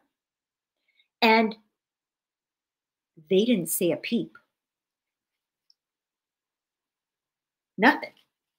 They didn't go, you crazy man. No, they didn't. They're like, okay, let's go. Let's do it. And they followed it to the letter of the law. Because remember, back then they were under the law. So when the Lord said, follow my commandments, they followed his commandments, because that was the requirement. That was the condition. That was the condition that the Lord gave to Joshua, that this book of the law shall not depart out of thy mouth, but thou shalt meditate therein day and night, that thou mayest observe to do according to all that is written therein. For then thou shalt make thy way prosperous, and then thou shalt have good success. So essentially saying, if you'll listen to everything that I tell you to do, then it's all going to work out in your favor. We're in that season. Now, we are not operating under the law. This is not from a place of legalism, meaning like a spirit of religion, meaning like God is not going to punish you if you get it wrong. So I don't want you to have a fear that, oh, what if I get it wrong? What if I don't? What if I mess up? It's okay. God expects us to, right? He's okay with that. That's why we have repentance. Thank God, right? His grace, his mercy, his favor. He accounts for our humanness. He loves us in spite of our humanness. But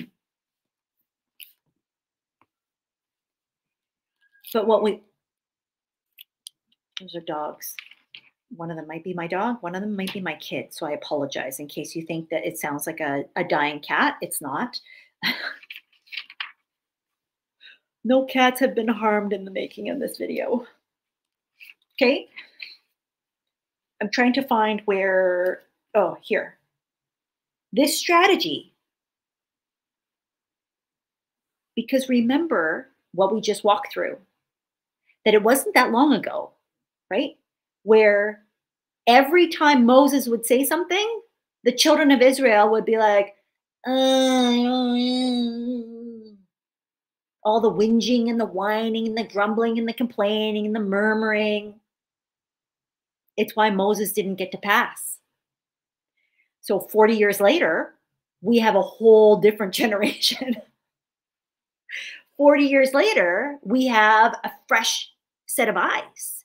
40 years later, we have renewed hearts, right? 40 years later, we have children of Israel who are on fire for the Lord, who have a holy fear and awe and reverence for what the Lord says, thus saith the Lord, that are willing to obey even in the face of like a crazy pants strategy. That is supernatural favor. That is blessing. That is exceedingly abundantly more, right? And because they followed it, they were able to receive blessings. Now, I don't remember because like the Holy Spirit is mentioning to me that they may not have been obedient with like trying to keep a piece of, because remember in Jericho, they were told, burn it all down. Right? Burn it all down. And can somebody remind me, did somebody keep something and then the Lord got mad and like tried to smite somebody? Yes. Here. Thank you, Holy Spirit. In Joshua 7 and 10, Joshua must deal with sin in the camp. And the Lord said unto Joshua, get thee up. Wherefore liest thou thus upon thy face? Israel hath sinned, and they have also transgressed my covenant, which I commanded them, for they have even taken of the accursed thing, and have also stolen and disassembled also, and they have put it even among their own stuff. Therefore the children of Israel could not stand before their enemies, but turned their backs before their enemies, because they were accursed, meaning they were cursed, right? Neither will I be with you anymore, except ye destroy the accursed from among you. Up, sanctify the people, and say, sanctify yourselves against tomorrow. So what this is telling us, why is this important? Why did the Holy Spirit just bring this up? Because just because you take the territory and the land doesn't mean we get to go willy-nilly and do whatever we want. There are very specific instructions that the Lord is giving you right now, and some of it is not going to sound right, meaning people are going to come to you. Remember, these are all family, right? The children of Israel, they're all related, and they were more than happy to go along with it until they saw what was in the promised land, and the Lord told them, don't take any of it. You cannot take any of it. And if you listen, I will give you not just one city, but all of them. They will all fall before it. So you get all of it, right?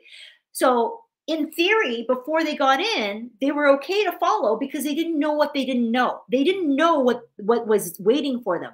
But imagine, they've just been wandering for 40 years. They don't have anything left. All of the money, all of the riches, right? Like, they've been living on manna and a bunch of quail. And that was because they complained, right? Everything was provided to them by the Lord. This was an Eden season, like the Garden of Eden. This was abundance. but they didn't see it as abundance.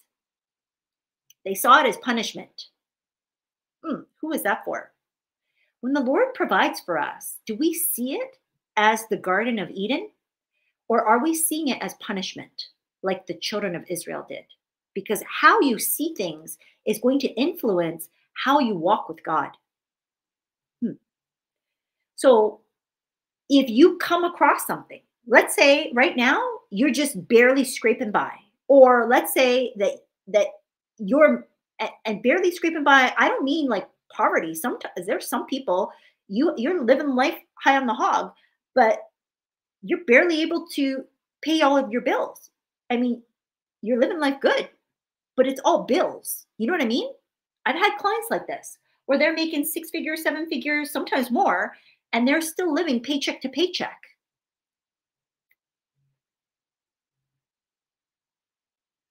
And then you see what it's like to have more, to have extra, extra. And then you realize, wait, look at all that I've been missing. Here's what's available. And that's what happened, right? They were wandering in the wilderness. And God said, go and take this. You get rid of everything. You can't touch anything. And somebody disobeyed. They're like, well, God's not going to notice if I just take this one thing. God's not going to notice if I don't do it all the way. Yeah, he does. There's consequences, right? Every parent knows that when you tell your kid, don't do this, and they do it, even if you're not there, right? Like, even if you're not there and they disobey you, there are consequences to their actions, right? You're going to find out anyways, even if you're not there. You don't need to be omniscient like God to do that.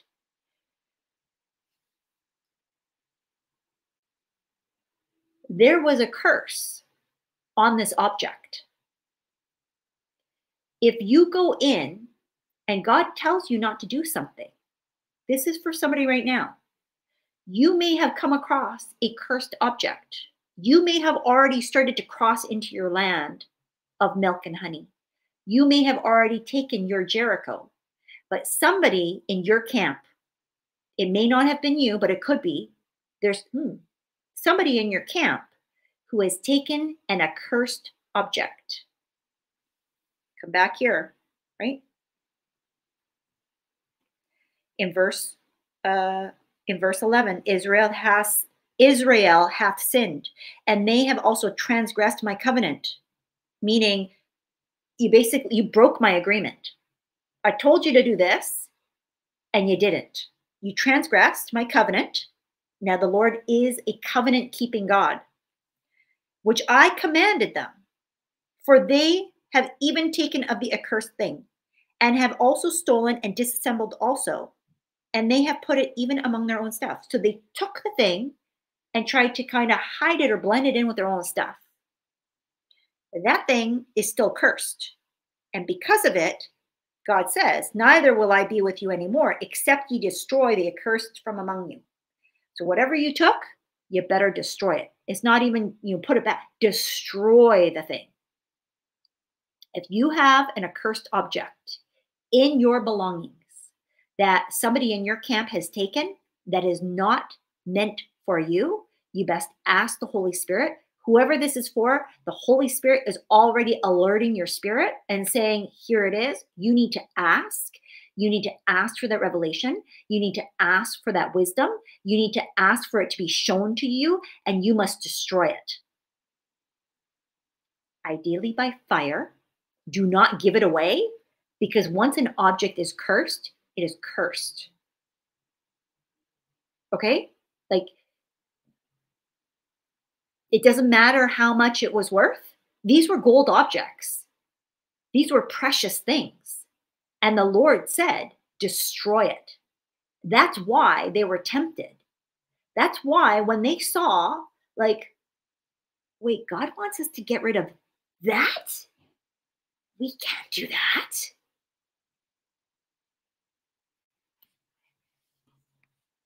What did God say? And when God says no, he means no. And when we disobey, there is no amount of sacrifice that will overtake disobedience. It is better to obey than to try and give a sacrifice, because the sacrifice won't meet what's required. I mean, I want you to think Jesus was the ultimate sacrifice. He wiped away everything. And yet there are times where, in order for us to reverse what's been done, just repenting and pleading the blood of Jesus, does it justify our sin? Yes, but it doesn't remove the accursed object. Does this make sense?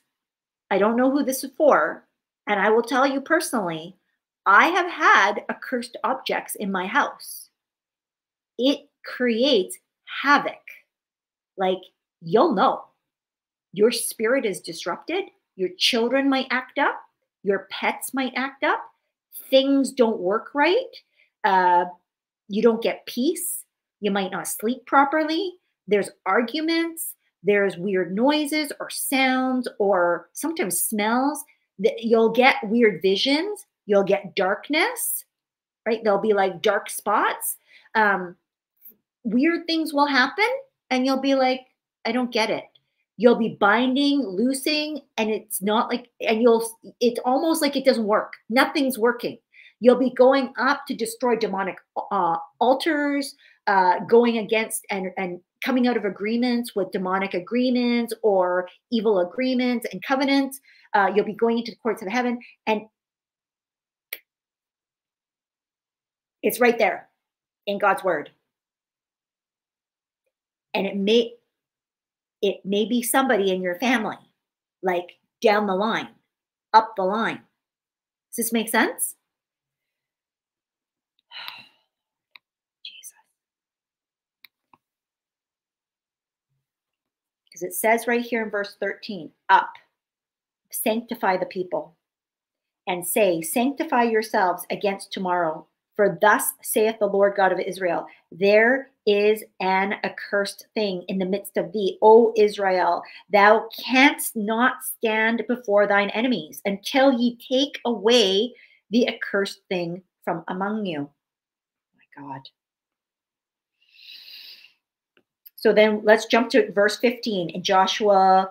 This is Joshua 7 and 15. And it shall be that he that is taken with the accursed thing shall be burnt with fire, he and all that he hath, because he hath transgressed the covenant of the Lord, and because he hath wrought folly in Israel. Now, thankfully, God is not requiring us to go into the fire. Okay, like we are not required to die by fire. The blood of Jesus washes away our sin. But the accursed thing must be destroyed. Okay, that's what this word is saying. That the accursed thing has a curse on it that does not come from the Lord. And because there's he will, I don't know how it takes this. God is a covenant keeping God. If there has been a covenant made with an object that belongs to the devil, then God will, that's the covenant, right? So that's the covenant. It has to be destroyed. That's the only way. That's what his word is telling us. Some of you, and so this is a warning, right? So there's supernatural strategy involved when we cross over from wilderness into milk and honey to take the land. God is going to give you the supernatural strategies and the blueprints. Some of you have been downloaded. Thank you, Jesus. I just saw again. Every single time that I've been coming on here, the Lord keeps showing me keys. Now, here's what I know. You are a key. You are the key of David, because Jesus is the key of David. So Jesus, as the key of David, was a prophet, a king, and a priest. Each one of these different facets is required for this next season, right? Being a priest, ministering to the Lord, being a prophet, being able to prophesy into your future, and being a king, which is using your authority that Jesus Christ gave us. The power, the authority of the Lord Jesus Christ, the blood of Jesus. So the key of David, you are the key of David by virtue of the vine, because we are grafted into the vine, right? So if you come through Jesus, then you are also part of the key of David by faith. Remember, we take all of this by faith. We're saved by faith. So if you believe by faith in this, the Lord right now is giving more keys, more strategies, more blueprints, more downloads. He's giving divine intel. He's giving divine supernatural grace and favor and speed and acceleration. He is opening up. Oh my God, thank you, Jesus. He is opening up doorways. He is opening up gates. You are the key. You are the key. So you have to be able to be led by faith. Be led by faith. Now you can be led astray.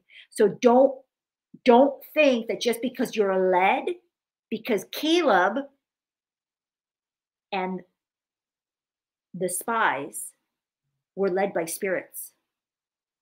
It literally says in Numbers 14, go and read it, right? I already read it. You go and rewatch this, go and read it too. It says that Caleb was led by another spirit.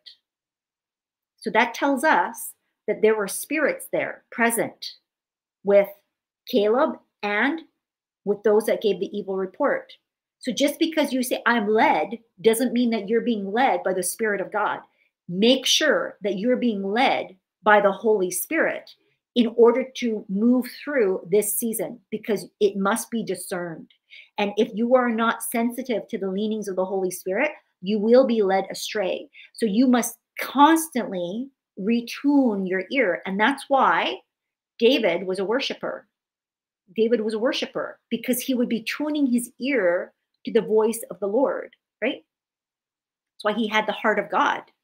The heart of God is where our mouth speaks. Out of the abundance of the heart, the mouth speaks, but it's also where our mind is said to dwell. Our mind and our heart are connected.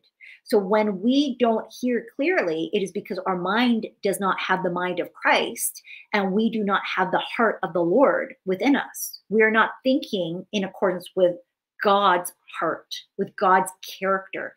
We are not using our priestly authority, our kingdom authority, kingly authority, and we are not seeing as a prophet of the Lord over our own life.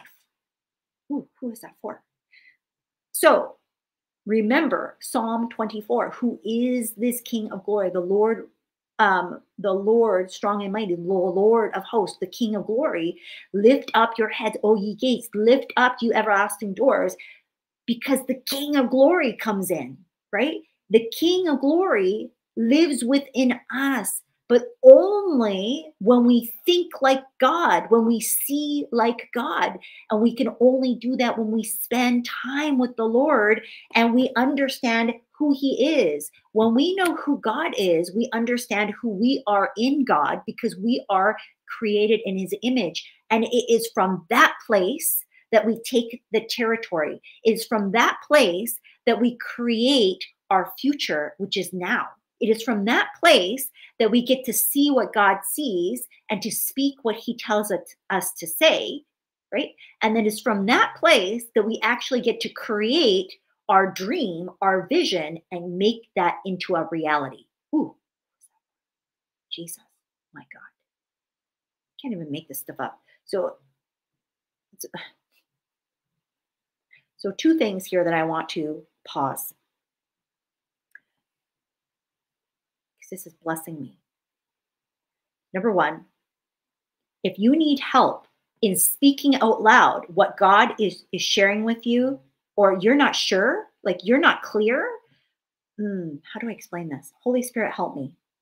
So I created a program with the Lord called Speak It, Say It, See It. Basically, helping you to speak what God says. Say what God sees until you see it done on earth. That program last year, some of you need. I don't know who this is for. I think it's $99. It's inside of the When She Conquers community. If you need that, please send me a message. If you're on YouTube, you can send me an email, info@susanmcveigh.com. And I will give you the link so that you can grab access to that. If you're over on Instagram or Facebook, just send me a message with Speak It, and I'll know to share you the link. The other part is, and the devil is a liar, because I've been trying to upload a bonus video into Create Your Reality for days now, and it's on my phone. The file's not even that big. It just keeps failing.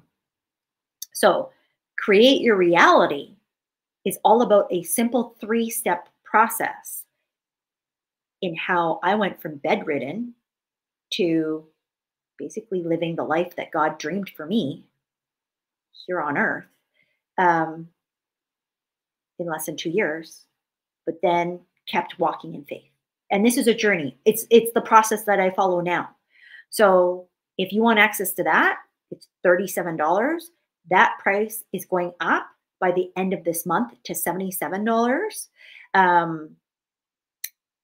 If you want access to that, send me a message with the word real, REAL. Okay? Because somebody on here is going to need that, whether you're on here live or on the replay. There's not a ton of information. I will be perfectly real with you. These were led by the Lord. There's not tons of information. If it's not right for you, it's not right for you, and I'm okay. But if you, almost every single person that has joined either one of these programs, they are led by the Spirit. That's how I do business right now. Some of you are needing to see this example, because I had no plan to include this. The Holy Spirit, through the words that I just said out loud, I was like, oh, that's funny. These are connected to these 2 programs. And he's like, I know. So somebody on here needs these. I said, okay, no problem. I am acting by faith, not fully understanding why I need to share this, but I'm doing it anyways. And I need you to know that anytime that I come on here, it's not because I am different from you. We are all one body in Christ, right? Like if you are a follower of Jesus, and even if you are not a follower yet, when we operate in accordance with God's plans and his purpose, we are one body. And that means that what I can do, because God is not a respecter of persons, you can do. And when we walk by faith, not by sight, not knowing what's on the other side, because that's what Joshua did. When he was given this supernatural strategy, he didn't know what was on the other side, but he did it anyways. When I come on here and I put on, like Monique was on here earlier, I don't know if she's still on here, and she said, oh, I was just led to study Joshua. She said, oh my God, I started studying Joshua today. And it's right. I could have very well been very aggrieved or aggravated and just agitated. I could have started complaining and murmuring myself that the original plan of doing part 2 for Esther Take the Scepter, I couldn't do it on the channel that I needed to do it on, which, side note, it's going to be next week, possibly earlier if the Lord tells me, like do it before Friday, on my new YouTube channel, Knowing God's Voice. Okay. I will do it here on Instagram, on my personal Instagram as well, but that replay won't be left up on Instagram. The replay will only be on YouTube. So I'll do it live, and then the replay will be left up only on YouTube, nowhere else. Why? Because God said. Now, if I was in my Susan self, I would be all worked up because what I planned, what I thought, I mean, it's late on Friday. I was delayed with just life today. And knowing that it was already getting late, by the time I realized, oh, I can't do this, I could have been murmuring and complaining. But I remembered that's what stopped the children of Israel from getting into their promised land. And as I sat here and I just asked the Lord, Lord, I know you want me to go live. I want to go live because I enjoy this. It lifts me up. it fills my spirit. It really soothes my soul. Um, what do you want me to say? What would you have me share? And so this is the one that he told me, take the land, based off of a revelation that he gave me this morning that I was still mulling over. And part of me thought, I don't know if that's fully formed yet. I don't know if this is all of it yet. Doesn't matter, right? That's what I mean by taking the land. Like, this is a situation of walk by faith and also walk by the spirit, not by the flesh. And that means that moment by moment, you are going to be led by the Lord, but only if you are submitted, only if you are surrendered, only if you are discerning what the Spirit of God is showing you and telling you. And if you allow yourself, like your flesh self, your human self, to talk you out of the things that you're discerning, if you allow your family, your friends, your colleagues, whoever, right? You're like the children of Israel. They talked them out of their inheritance the first time they went around. So they had to wait 40 years in order for it to be worked out of their whole family line. That was a generational pattern that God needed to die off. He couldn't allow it to continue into the next generation. And yet, the flesh of them immediately sinned. Immediately sinned. So what that tells me is that as much as we want to think that we're prepared, as much as we've been processed in the wilderness, right? As much as we take out the plank in our own eye, as Jesus says, that there is still no running away from our humanity, and that we don't know what we don't know yet. And so we must be able to have the humbleness of, Lord, you're going to teach me. And if you're putting people like Joshua, right? Like Joshua was a leader for the children of Israel. Whoever is your Joshua for you, maybe your Joshua is you. Whatever that looks like, that we are still humble enough to know that God is the one who's God, not us. We have God in us for sure, that we are created in the image of the Lord, but we are not God. We do not change heaven and earth, right?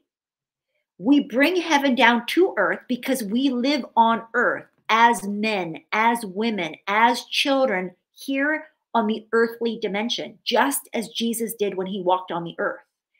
That is the opportunity that we have. So we are the manifest glory of the Lord. That when we create things out of supernatural strategy and supernatural obedience, then the world stands up. The world pays attention. The world draws closer to us because we are the example of God on earth. Does this make sense? That's how we bring souls into the kingdom of God. By showing how good is our God, right? Like I just hear that saying, how good is our God, right? Like that's what we want to be able to say, not because we've created fear and control and the rampant, like you're gonna die and go to hell, so you want to follow God. Who wants that? Like you want to follow God because when you do, you get access to the milk and honey. Like you just have to say, lift up your gates. Lift up your heads, O you gates. Lift up, you everlasting doors. The King of glory is coming in. Who is this King of glory? The Lord of hosts, right? God is coming in with his angel armies, and every one of his forces are backing you. Imagine. I want you to take some time tonight, right?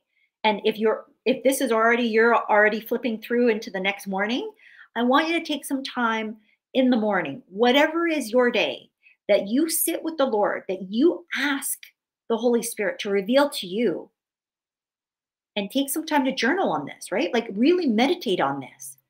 Who are you according to God? Because when you have your identity fixed firmly in Christ, There is no way that you can lose. That's why Joshua was able to take the land, because God said, be strong and of good courage, because that's who Joshua was, right? That's why they won. It was already done in the spirit, but God needed an ambassador on earth that could carry out his work. And so Joshua was the one that stood for God. Will you stand for God? Will you stand for God wherever he has appointed and anointed you? That wherever your feet would tread, that is the land that God has reserved for you. That is your inheritance for you to take, because Jesus already paid the price. His blood shed already paid the price.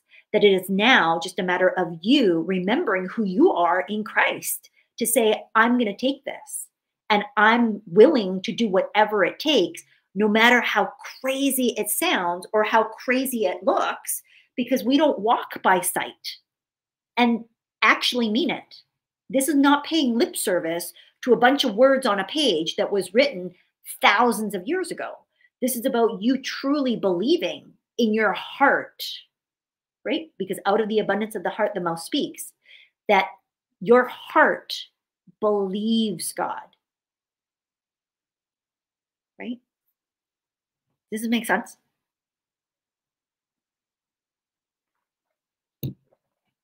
Almost went up my nose, excuse me. So get ready, because the warfare that happened in the wilderness was part of the process.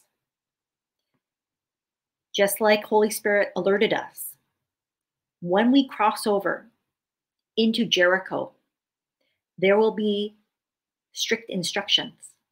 Right? We must obey what God says, because again, not all of it's going to make sense. It didn't make sense to destroy everything until they found out some of those objects were cursed. They're demonic. They're laced with witchcraft, right? They have had demonic decrees spoken over them. You do not want to just take any old thing and bring it into your home. You do not want to take any old thing and bring it into your mind. You don't want to bring any old thing and start speaking it out loud. That's what God is saying. Do not do that, because then all of that work will be for nothing, because he could not help them. They brought that cursed object into their own stuff. Like it literally says, into your own stuff. And because of that, you cannot stand against your enemies. That's a battle you can't fight, because it's an automatic L, right? It's an automatic L. So if you are struggling, because some of you have already taken the land and you've already started moving forward, and you're like, I don't know, if it doesn't feel like I've actually moved into the promised land. Why? I want you to ask the Holy Spirit, is there an accursed object?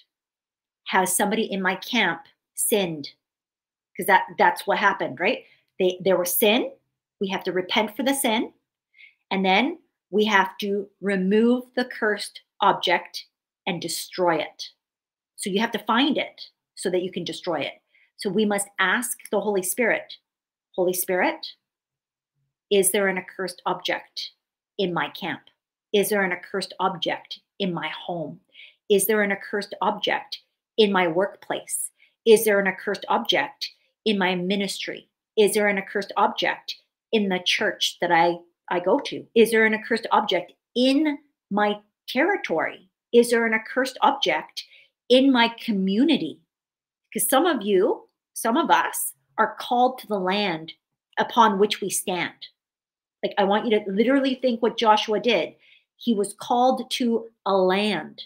Some of you right now, because you're connected to me, you're assigned to me. So I know, thank you, Holy Spirit, for this. Some of you has anybody been moved? Like you literally have moved from one place to another place, or you're in the process of moving from one location to another location. The Lord is doing this intentionally. Okay? Because remember what the word says. Oh, goodness. I closed it thinking we were done. Silly Susan. In Joshua, it says here about his feet.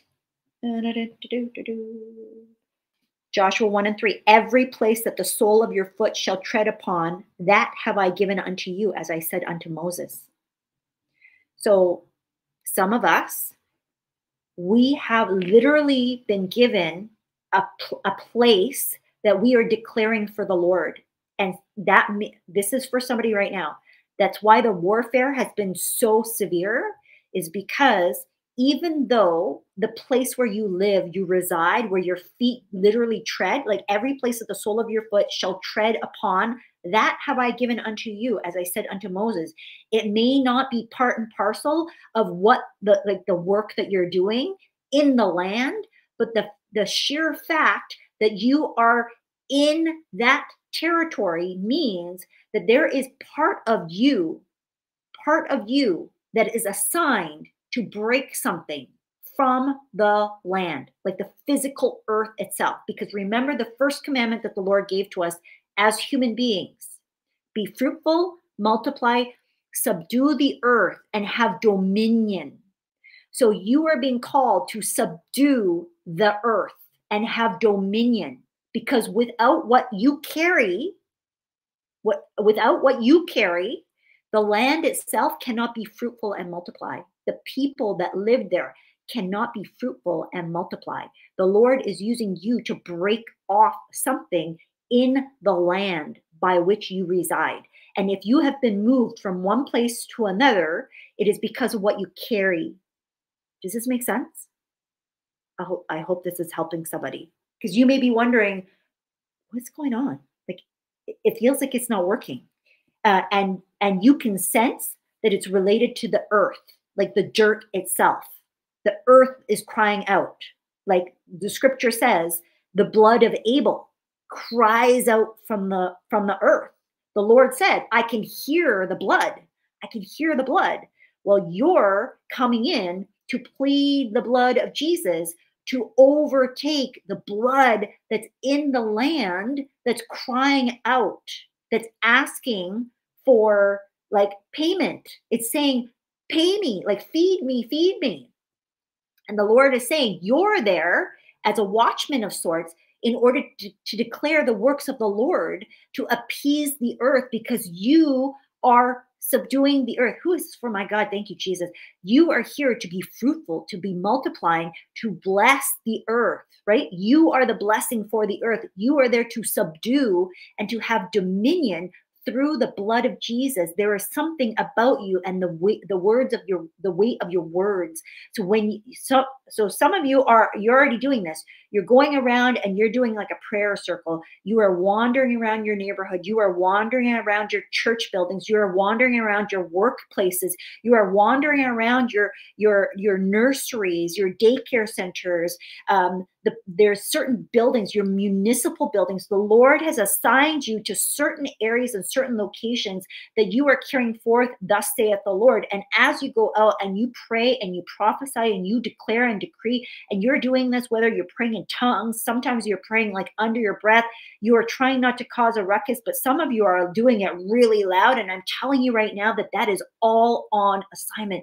That is the Lord speaking through you, that there is a grace, that there is an anointing, there is a fresh outpouring of oil. Thank you, Jesus.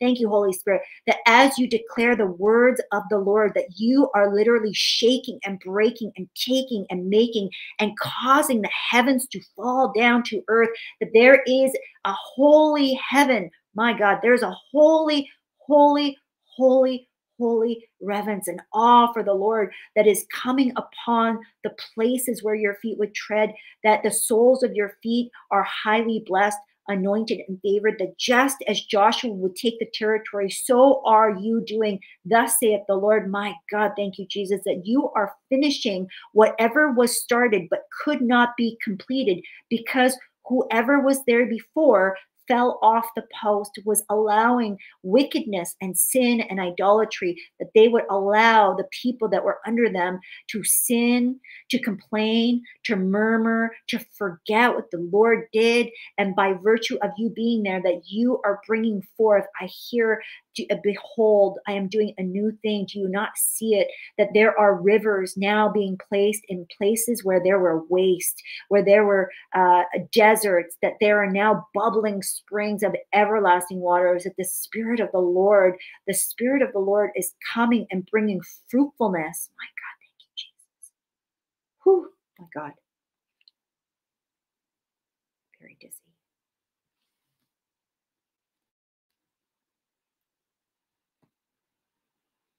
Thank you, Lord, in the name of Jesus. Hello, Joshua.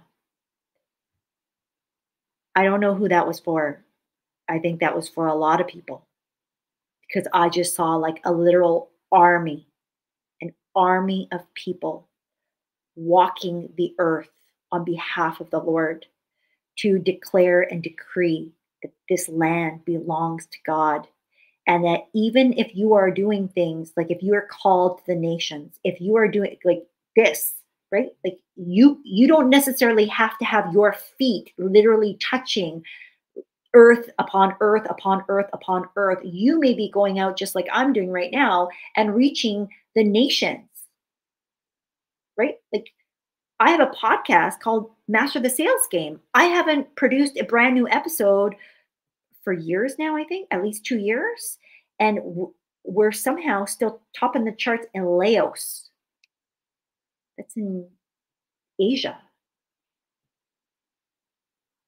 Like there's people listening to me in Asia. There's people who message me from like Europe, from Russia, from Ukraine, from Africa, like Nigeria, like the Philippines, Japan, all over the world. This could be you too, right? Just open your mouth, declare whatever the Lord is putting on your heart. You're going to know. You're going to know whatever it is that the Lord is asking you to do. But I saw very clearly, my God, there is a weight, WEIGHT, like a heaviness to the thing that you carry. Just like Joshua, there was a weight to Joshua's assignment because he had been processed for 40 years and his faithfulness was rewarded. Without it, history would look very different. Not just like natural history, but spiritual history. This is our lineage that we're birthed into. This is the lineage of Jesus. It is very important that we understand where we come from, not because we're under the law, right? Jesus broke the law with the blood, but because it sets the foundation and it helps us to understand what was old so what is new can be appreciated. Okay? Because what's new points to and fulfills what was old. And what was old is constantly pointing to the new, which is Jesus. And so if we don't remember where we came from, we can't appreciate where we're going and where we are right now. And so the book of Joshua right now and taking this land, I asked the Lord, I was like, is this a prophetic word? Are they all, they're all prophetic words. We're prophesying to our own life, right? If this is for you, you will know.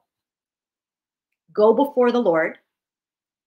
You're probably going to need to re-listen to this a few times, right? So I would recommend that you rewatch this on YouTube. It's going to be the easiest place because you can stop, start, meditate, read the word, ask the Holy Spirit, and then come back to the spot where you were. That's just me personally. Okay? But you do you.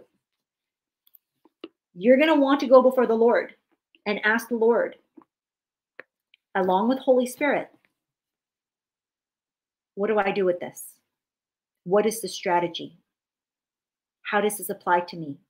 when I work with clients, these are the things that we work out together, right? Now, if you're going to join Create Your Reality, Write It Real, or Speak It, Say It, See It, there are specific strategies, teachings, and practical, tactical like wisdom on how to apply certain things that are biblically based. So either one of those programs, feel free to take them, feel free not to take them. No harm, no foul off of my back. I already live it. I already have my fruit. So it's fine. But what I would suggest that the number one thing that you get into the practice of is always asking God, God, what did you say? And if you don't know, the verse that you want to declare over yourself is, I hear my Father's voice and I do not follow the voice of another, right? I might be paraphrasing. Like, you don't hear the voice of a stranger. You hear God's voice. And if you don't know what God's voice sounds like, I want you to start reading it. I've given you several scriptures. So let's recap, and then we're going to pray out. Number 1, Exodus chapter 3. We read specifically from verse 6 to 15. Okay, Exodus 3, 6 and 15. We read Numbers 13 through 14. I want you to read all of it. It's not very long. We read selected passages here.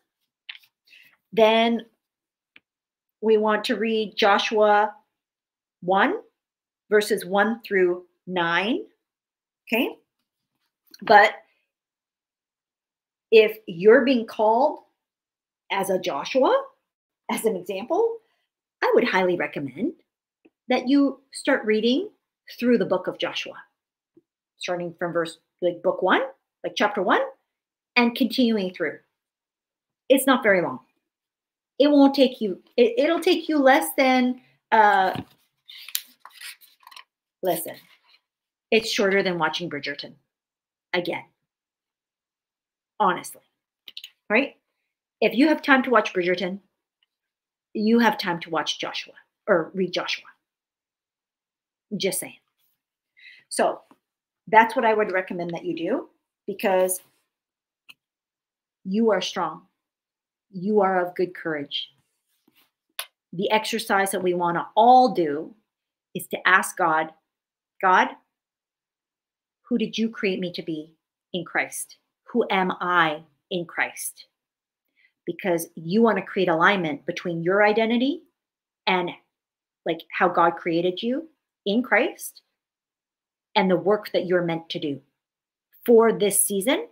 Because when that happens, you're going to walk into your promised land. That's how you take the territory, right? Stay tuned, because there may be more details on like an actual workshop to help you with this. But you need to do the work first. You need to ask the Lord to reveal to you who you are. And if you already know, if you've already done this, then I want you, and you don't have to answer this here, I want you to ask yourself, and you can ask God, why are you not walking out your full identity in Christ if you know who you are? Are you taking the actions necessary that demonstrate and create alignment between here's who I am and here's who I am who does what God says? Does that make sense? Because if you know who you are and yet you're not doing what you would do as who you are in Christ, there's a mismatch. There's something off, right? What is that? Is it your old identity? Right? Maybe.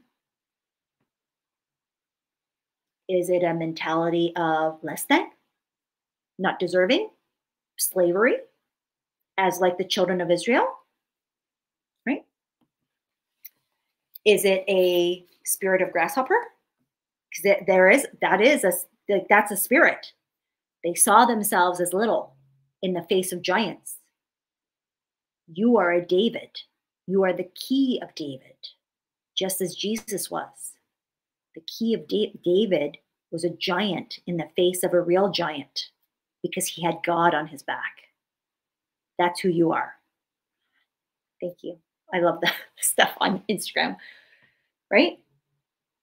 Stop believing the lies. So if you join late next week, so every Wednesday, I do a wealth and wisdom segment. Stay tuned. So number one, if you're following my Susan McVey account, please feel free to subscribe, like, follow, do all the things on all the social media platforms. I generally talk about business, sales, mindset, faith, okay, on my personal pages. Now, the Bible teachings, prophetic words, right now, the Lord is directing me to put specifically on a separate YouTube channel. I will have an Instagram page, but I will not be going live on there. That's not what God has told me to do. So it's called Knowing God's Voice. Okay. If you like this type of teaching style, then I need you to go and subscribe to that YouTube channel. Okay. Knowing God's Voice. Go and look for it. It should be somehow linked to me because I've connected the two together for this particular one. Go and find it. Next week, we are going to go live on YouTube and on my personal Instagram, but the replay will not live on Instagram. It will only live on YouTube. And that will be on Take Two, Part 2 for Esther. Take the Scepter. Okay. On my personal page, I usually go live on Wednesdays for Wealth and Wisdom, talking about something business, sales, money related. And stay tuned because there may be more stuff coming down. Because, I mean, the Lord is working on all of us. And I'm telling you right now, He needs all of us to do our part. And the more that you win in all areas of your life as a whole human, that means your health, your wealth, your relationships, your emotional, your mental, and your spiritual well-being, including your physical self, that it is all very, very important to the Lord, right? And the better that you are, the more that you make, the more that you can do for the kingdom of heaven. And He needs more people like you, like me, doing good in the world. Our children, we just talked about this. Our children depend on us. Like the things that we do here in this lifetime not only impact you, not only impact me, but they impact 3 to 4 generations down. The Bible says that a wise man, a wealthy man, leaves an inheritance, not just for his children, but his children's children. When we read from Numbers 13 through 14, the Lord said that the sins, the iniquities are visited from the forefathers onto their children, the 3rd and 4th generation. 3rd and 4th generation. So if we have sins and iniquities that can visit our children's children's children's children, 3 to 4 generations down the line, and that you could be impacted from iniquities and sins from up the chain 3 to 4 generations, then surely the blessings can do the same, right? Don't you want to leave a legacy for the kingdom? Don't you want to leave a legacy for your family that there is a blessing of the Lord like Abraham, the same God of Abraham, Isaac, and Jacob? Abraham, Isaac, and Jacob, that God and that legacy is where Jesus came from. That God and that legacy is what impacted David, where Jesus came from. That God that impacted that legacy, where Jesus came from, is where you and I have grafted into. That's where we've come from. Do you see where I'm going here? Jesus died so wealthy that they fought over his clothing when he died. He did not die a poor man. Don't you want to have your legacy and all the stuff that you have be of such abundance that there would be people who would be like, I want the clothes like that you, I know that sounds morbid, but I want you to just like not look at the natural part, but like understand the impact.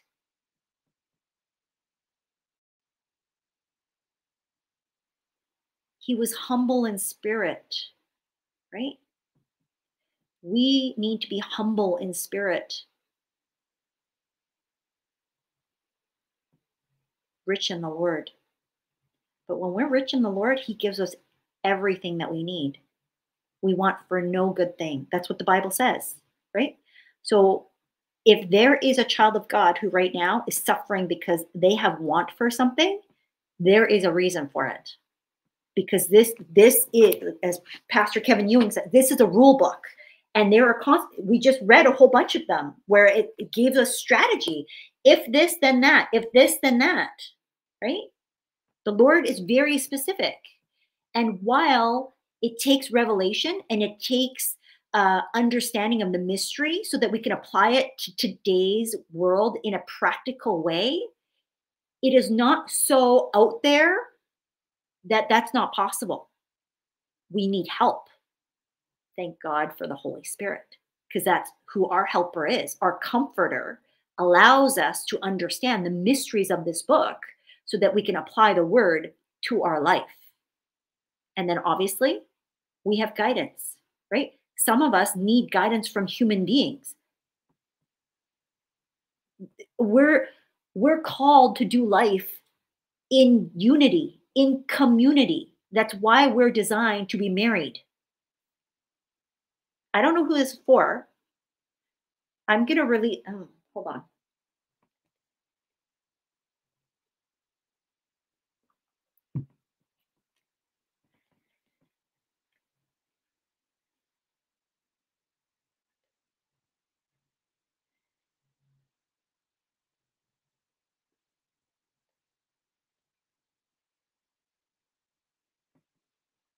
I was just praying because I needed to hear what the Lord was saying here. Because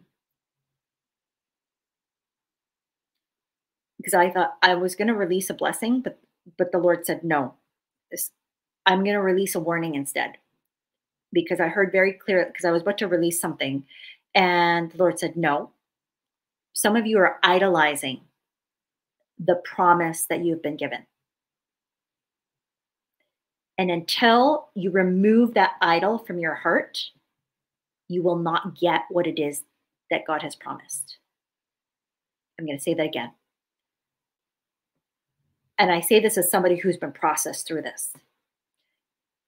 An idol is anything, because sometimes we think an idol is like, I'm bowing to something and I'm worshiping it, and it's like a holier than that. No, an idol is literally anything that would get in the way of you and God. Okay, because remember that Jesus came to remove the separation. And so when the veil was torn, the veil represented the veil that was from the temple to the holiest of holies. There was a separation as you kept moving in the temple to go from the outer court to the inner court to inside, and then the holiest of holies. The holiest of holies is actually, if we were to physically map it out on your body as the temple, it is your head, it is your mind. So the veil separated from the part of the temple just before you would go into the holiest of holies, because the holiest of holies was a place of reverence, and only the priests were allowed to go in there, right?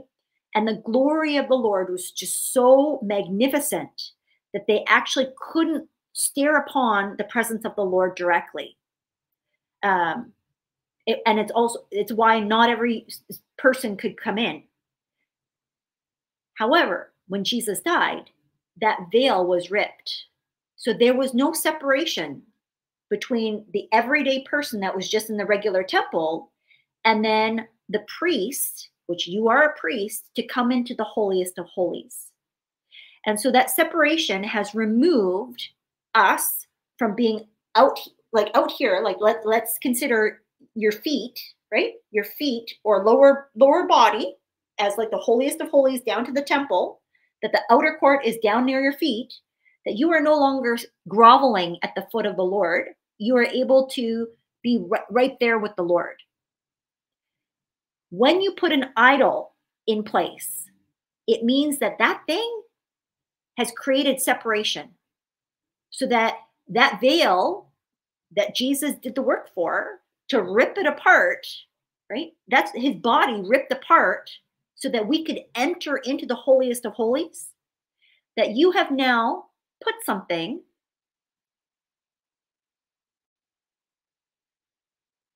This is between you and God. And so instead of going to God, you're checking in with your phone. Instead of going to God, you're checking in with your best friend. Instead of going to God, you're checking on Instagram. Instead of going into God, you're going to, ask your boss everything. Instead of going into God, you're going to whatever. That idol, including the promise, which means I want to get married, Lord. Like, and you're thinking about your future husband, your future wife, your future children, the house that God promised you, the car that God promised you, the job that God promised you, the bank account balance that God promised you, the place, the vacation that God promised you, whatever is this promise that has created, now it's an idol, and you're meditating on this instead of meditating on God. It's a very subtle difference, but God will not be mocked. And if you continually look upon the thing, the creation, instead of creator, right? You keep looking at the promise instead of the promisor, you will not get what it is that you desire, because God will not get the glory. This thing will. This thing will. You will. And that's not it. It belongs to God. Does this make sense? Give up your idols. Give up your idols. And if that word applies to you, I'm going to recommend that you go and watch, what is it? The Last Covered by God from Tiffany Montgomery. Your idols will fall. Okay? Your idols will fall. It's mostly worship, to be honest. And if we go back into the word and what we just read today, Caleb came from the house of Judah, the tribe of Judah. The Lion of Judah is the Lord, Yahweh, Jesus, Yeshua. When we come and worship before God, you're worshiping something when you have an idol. Whatever you're spending the most time with, even if that's your husband, even if that's your children, even if that's your pain, right? Even if that's your problem, even if that's your job, do you have to spend a certain amount of time in a 9 to 5 because you're getting paid? Yes. But are you meditating constantly on the issues of your job, or are you inviting God to come into your place of work? It doesn't mean that you're sitting there and praying all day long or like talking about Jesus all day long. That's not what I'm saying. I'm saying, are you inviting God to come into your heart to guide and to lead you, to shed light on the things that you need to do so that you have peace that surpasses understanding in every good work that you do, that everything that your hands touch prospers, that your feet that land on the ground, it's because that's where the Lord has appointed you to be. And so you see it from a place of heavenly places, like ascended at the right hand of the Father. That's what I mean. Because when you do that, there is no idol. It falls. And you have now put God back in his rightful place, which is up there and back in your heart, because you are created in the image of God. We are not God, but we are created in his image. And the more that you understand the character of God, the nature of God, the more that you understand who you are in Christ Jesus. So do not idolize the promise. Do not from this message here, do not idolize the land, the territory, the milk and honey. What God gives, he can take away, right? And he will. You are seeing that right now by people who have placed platform before presence. God desires your heart. He wants you. He wants you to know that he is still God. Make sense? Okay? I don't know why that needed to happen, because only Holy Spirit knows. I pray that it helps somebody who needs to be correct. Like, you're so close. You're so close.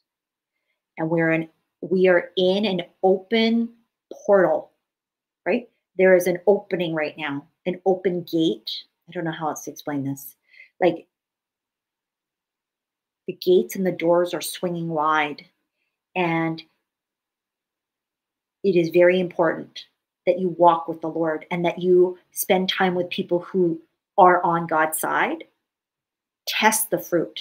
Even for me, I forgot to say that at the beginning of this one, but always test the fruit.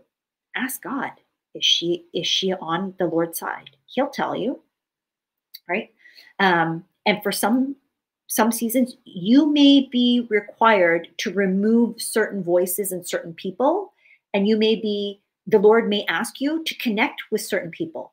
And I don't mean like in a weird way. I mean like in a kingdom way. And it doesn't always have to be a kingdom person, because I think sometimes we have a fear about being unequally yoked. If you check with the Lord, now I'm not going to tell you what to do or what not to do in terms of this. You need to ask God, who do I need to learn from? What do I need to learn from certain people? Because just because you learn from somebody doesn't mean that you're unequally yoked.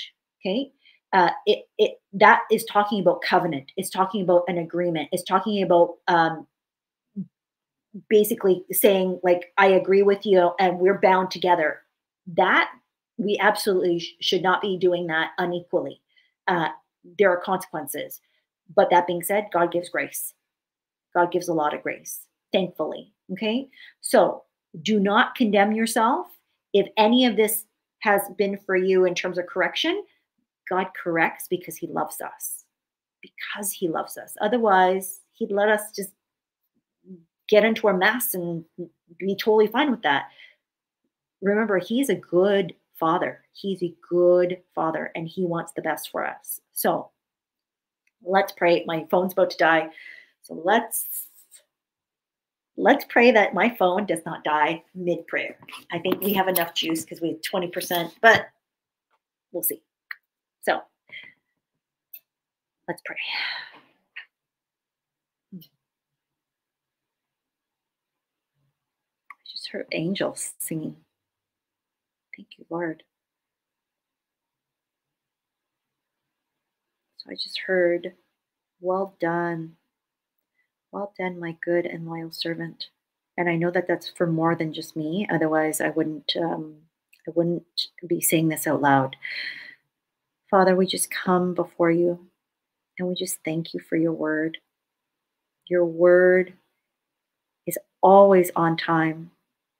Your word that comforts and lifts us up and also corrects us. And we just thank you, Father, in the name of Jesus, that he did it all for us, that he finished the work on the cross, Lord. And we know that any of our doing is not from a place of striving. It is not from a place of dead works, meaning it is not something that we strive for through our flesh, but that we are completing and being driven to do, compelled and spirit-led, convicted by the power of your Holy Spirit, that we are allowing the works of your hands to be worked through us and in us and for us, and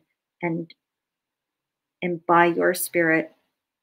We ask that you would continue to pour out your Spirit, Lord, that we are vessels and you are the potter, that you are shaping and forming us, and that if we have been deformed in any way, Lord, your word says in Isaiah 54:17 that no weapon formed against us shall prosper, and every tongue that rises up against us shall be condemned. And we just condemn every tongue that is rising up against our destiny. Lord, we speak to every evil spirit that would come against our divine destiny right now. We would come against and bind and rebuke every evil spirit, every spirit of complaining or murmuring, every spirit of delay, every spirit of death or destruction. Lord, we pray against every spirit of miscarriage that would cause us to abort our destiny. Lord, we ask for every angel army to come and help us, that you would bring us destiny helpers right now. Thank you, Lord. Thank you, Jesus. Lord, your word says in Psalm 91 that if our foot so much as dashes against a stone, that your ministering spirits would come and help us. And Lord, we just ask if there are any places where our feet are treading, where there are serpents or snakes that we have not taken the power and the authority over, that you would help us be strong and of good courage, just as you commanded Joshua. Let us similarly be reminded of who we are in Christ Jesus. And Lord, if there is any part of us that does not yet know who you are and who we are in you, that you would show us, that you would reveal to us, that you would allow us to understand the mysteries of who we are in you, and that you would reveal to us our true identity, just like you revealed to Joshua and reminded him as he crossed into the territory of his promised land, into the land of milk and honey, that as we cross over into our land, into our territories, into our assignments, into our inheritance, and we take the land that you have set aside for us, Lord, that you would remind us and show us that you have never left us, you have never forsaken us, that you are always with us, and that you would remind us when we are low, when we are weak, when we are shaken, when we are not sure, that you would allow us to rest in you, that we would draw near to you, that you would be our comfort, our shield, our joy, that you would allow us to use your word as a double-edged sword that would cut away any confusion or strife or doubt, any anger, any remorse, any guilt or confusion. Lord, we just bind that now. We ask for your balm of Gilead, that you would allow us to feel forgiveness, that any hearts that are sick, any hearts that are weary, any hearts that are saddened, any hearts that have been drained of faith because your hope has been deferred for far too long, that we would allow ourselves to receive supernatural heart surgery, Lord, and that you would come and spend time with us as we come and spend time with you. Thank you, Lord. Lord, we would just repent that we have been spending so much time before other things, before things that have taken away our time or our attention. And Lord, we just ask for your forgiveness. Let us be like Mary and not like Martha. Let us activate in our faith and still be able to do works, but not from a place of striving, not from a place of lack, not from a place of poverty, not from a place of slavery, but understanding our kingly anointing and appointing, that we would take the authority that Jesus gave to us as the key of David, that we would receive that same anointing and mantle as the key of David, that every single gate and door that has been closed to us, Lord, we ask that in the mighty name of Jesus, that just like your word declares in Psalm 24, that we would be able to declare that every single head must be risen up, that we are coming in and on behalf of the Lord of hosts, the King of glory, the Lord of hosts, strong and mighty, that he goes before us and that he has waved his banner of victory as Jehovah Nissi, and he has won every battle on our behalf. And we just thank you, Lord, that you have given us this territory. We thank you that you have given us this land. We thank you that this land of milk and honey that will surpass all understanding is right before us. Lord, let us have the strength and the faith and the conviction to do what you have asked us to do. Let us be obedient. Let us not tarry. Let us not delay. Let us not be afraid. Lord, your word says that you have not given us a spirit of fear, but of power, love, and a strong mind.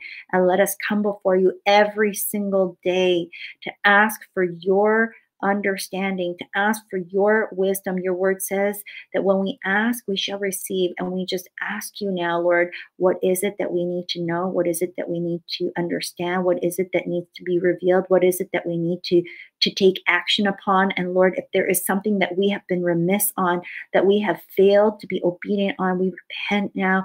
We ask for your forgiveness. We come before you and we just thank you. We thank you for your love. We thank you for your mercy. We thank you for your grace. We thank you for your presence. Only you can do this, Lord. Thank you, Lord. Thank you, Lord. Thank you, Lord. Thank you, Lord. Whew, in Jesus' mighty name. Amen. My God. Okay. With that, whew, I just prayed. That was longer than I was expecting. I bless you. It's late. I thank you for being on here. God loves you. I love you. And more importantly, Jesus did it all. With that, we will see you next time. Bye-bye.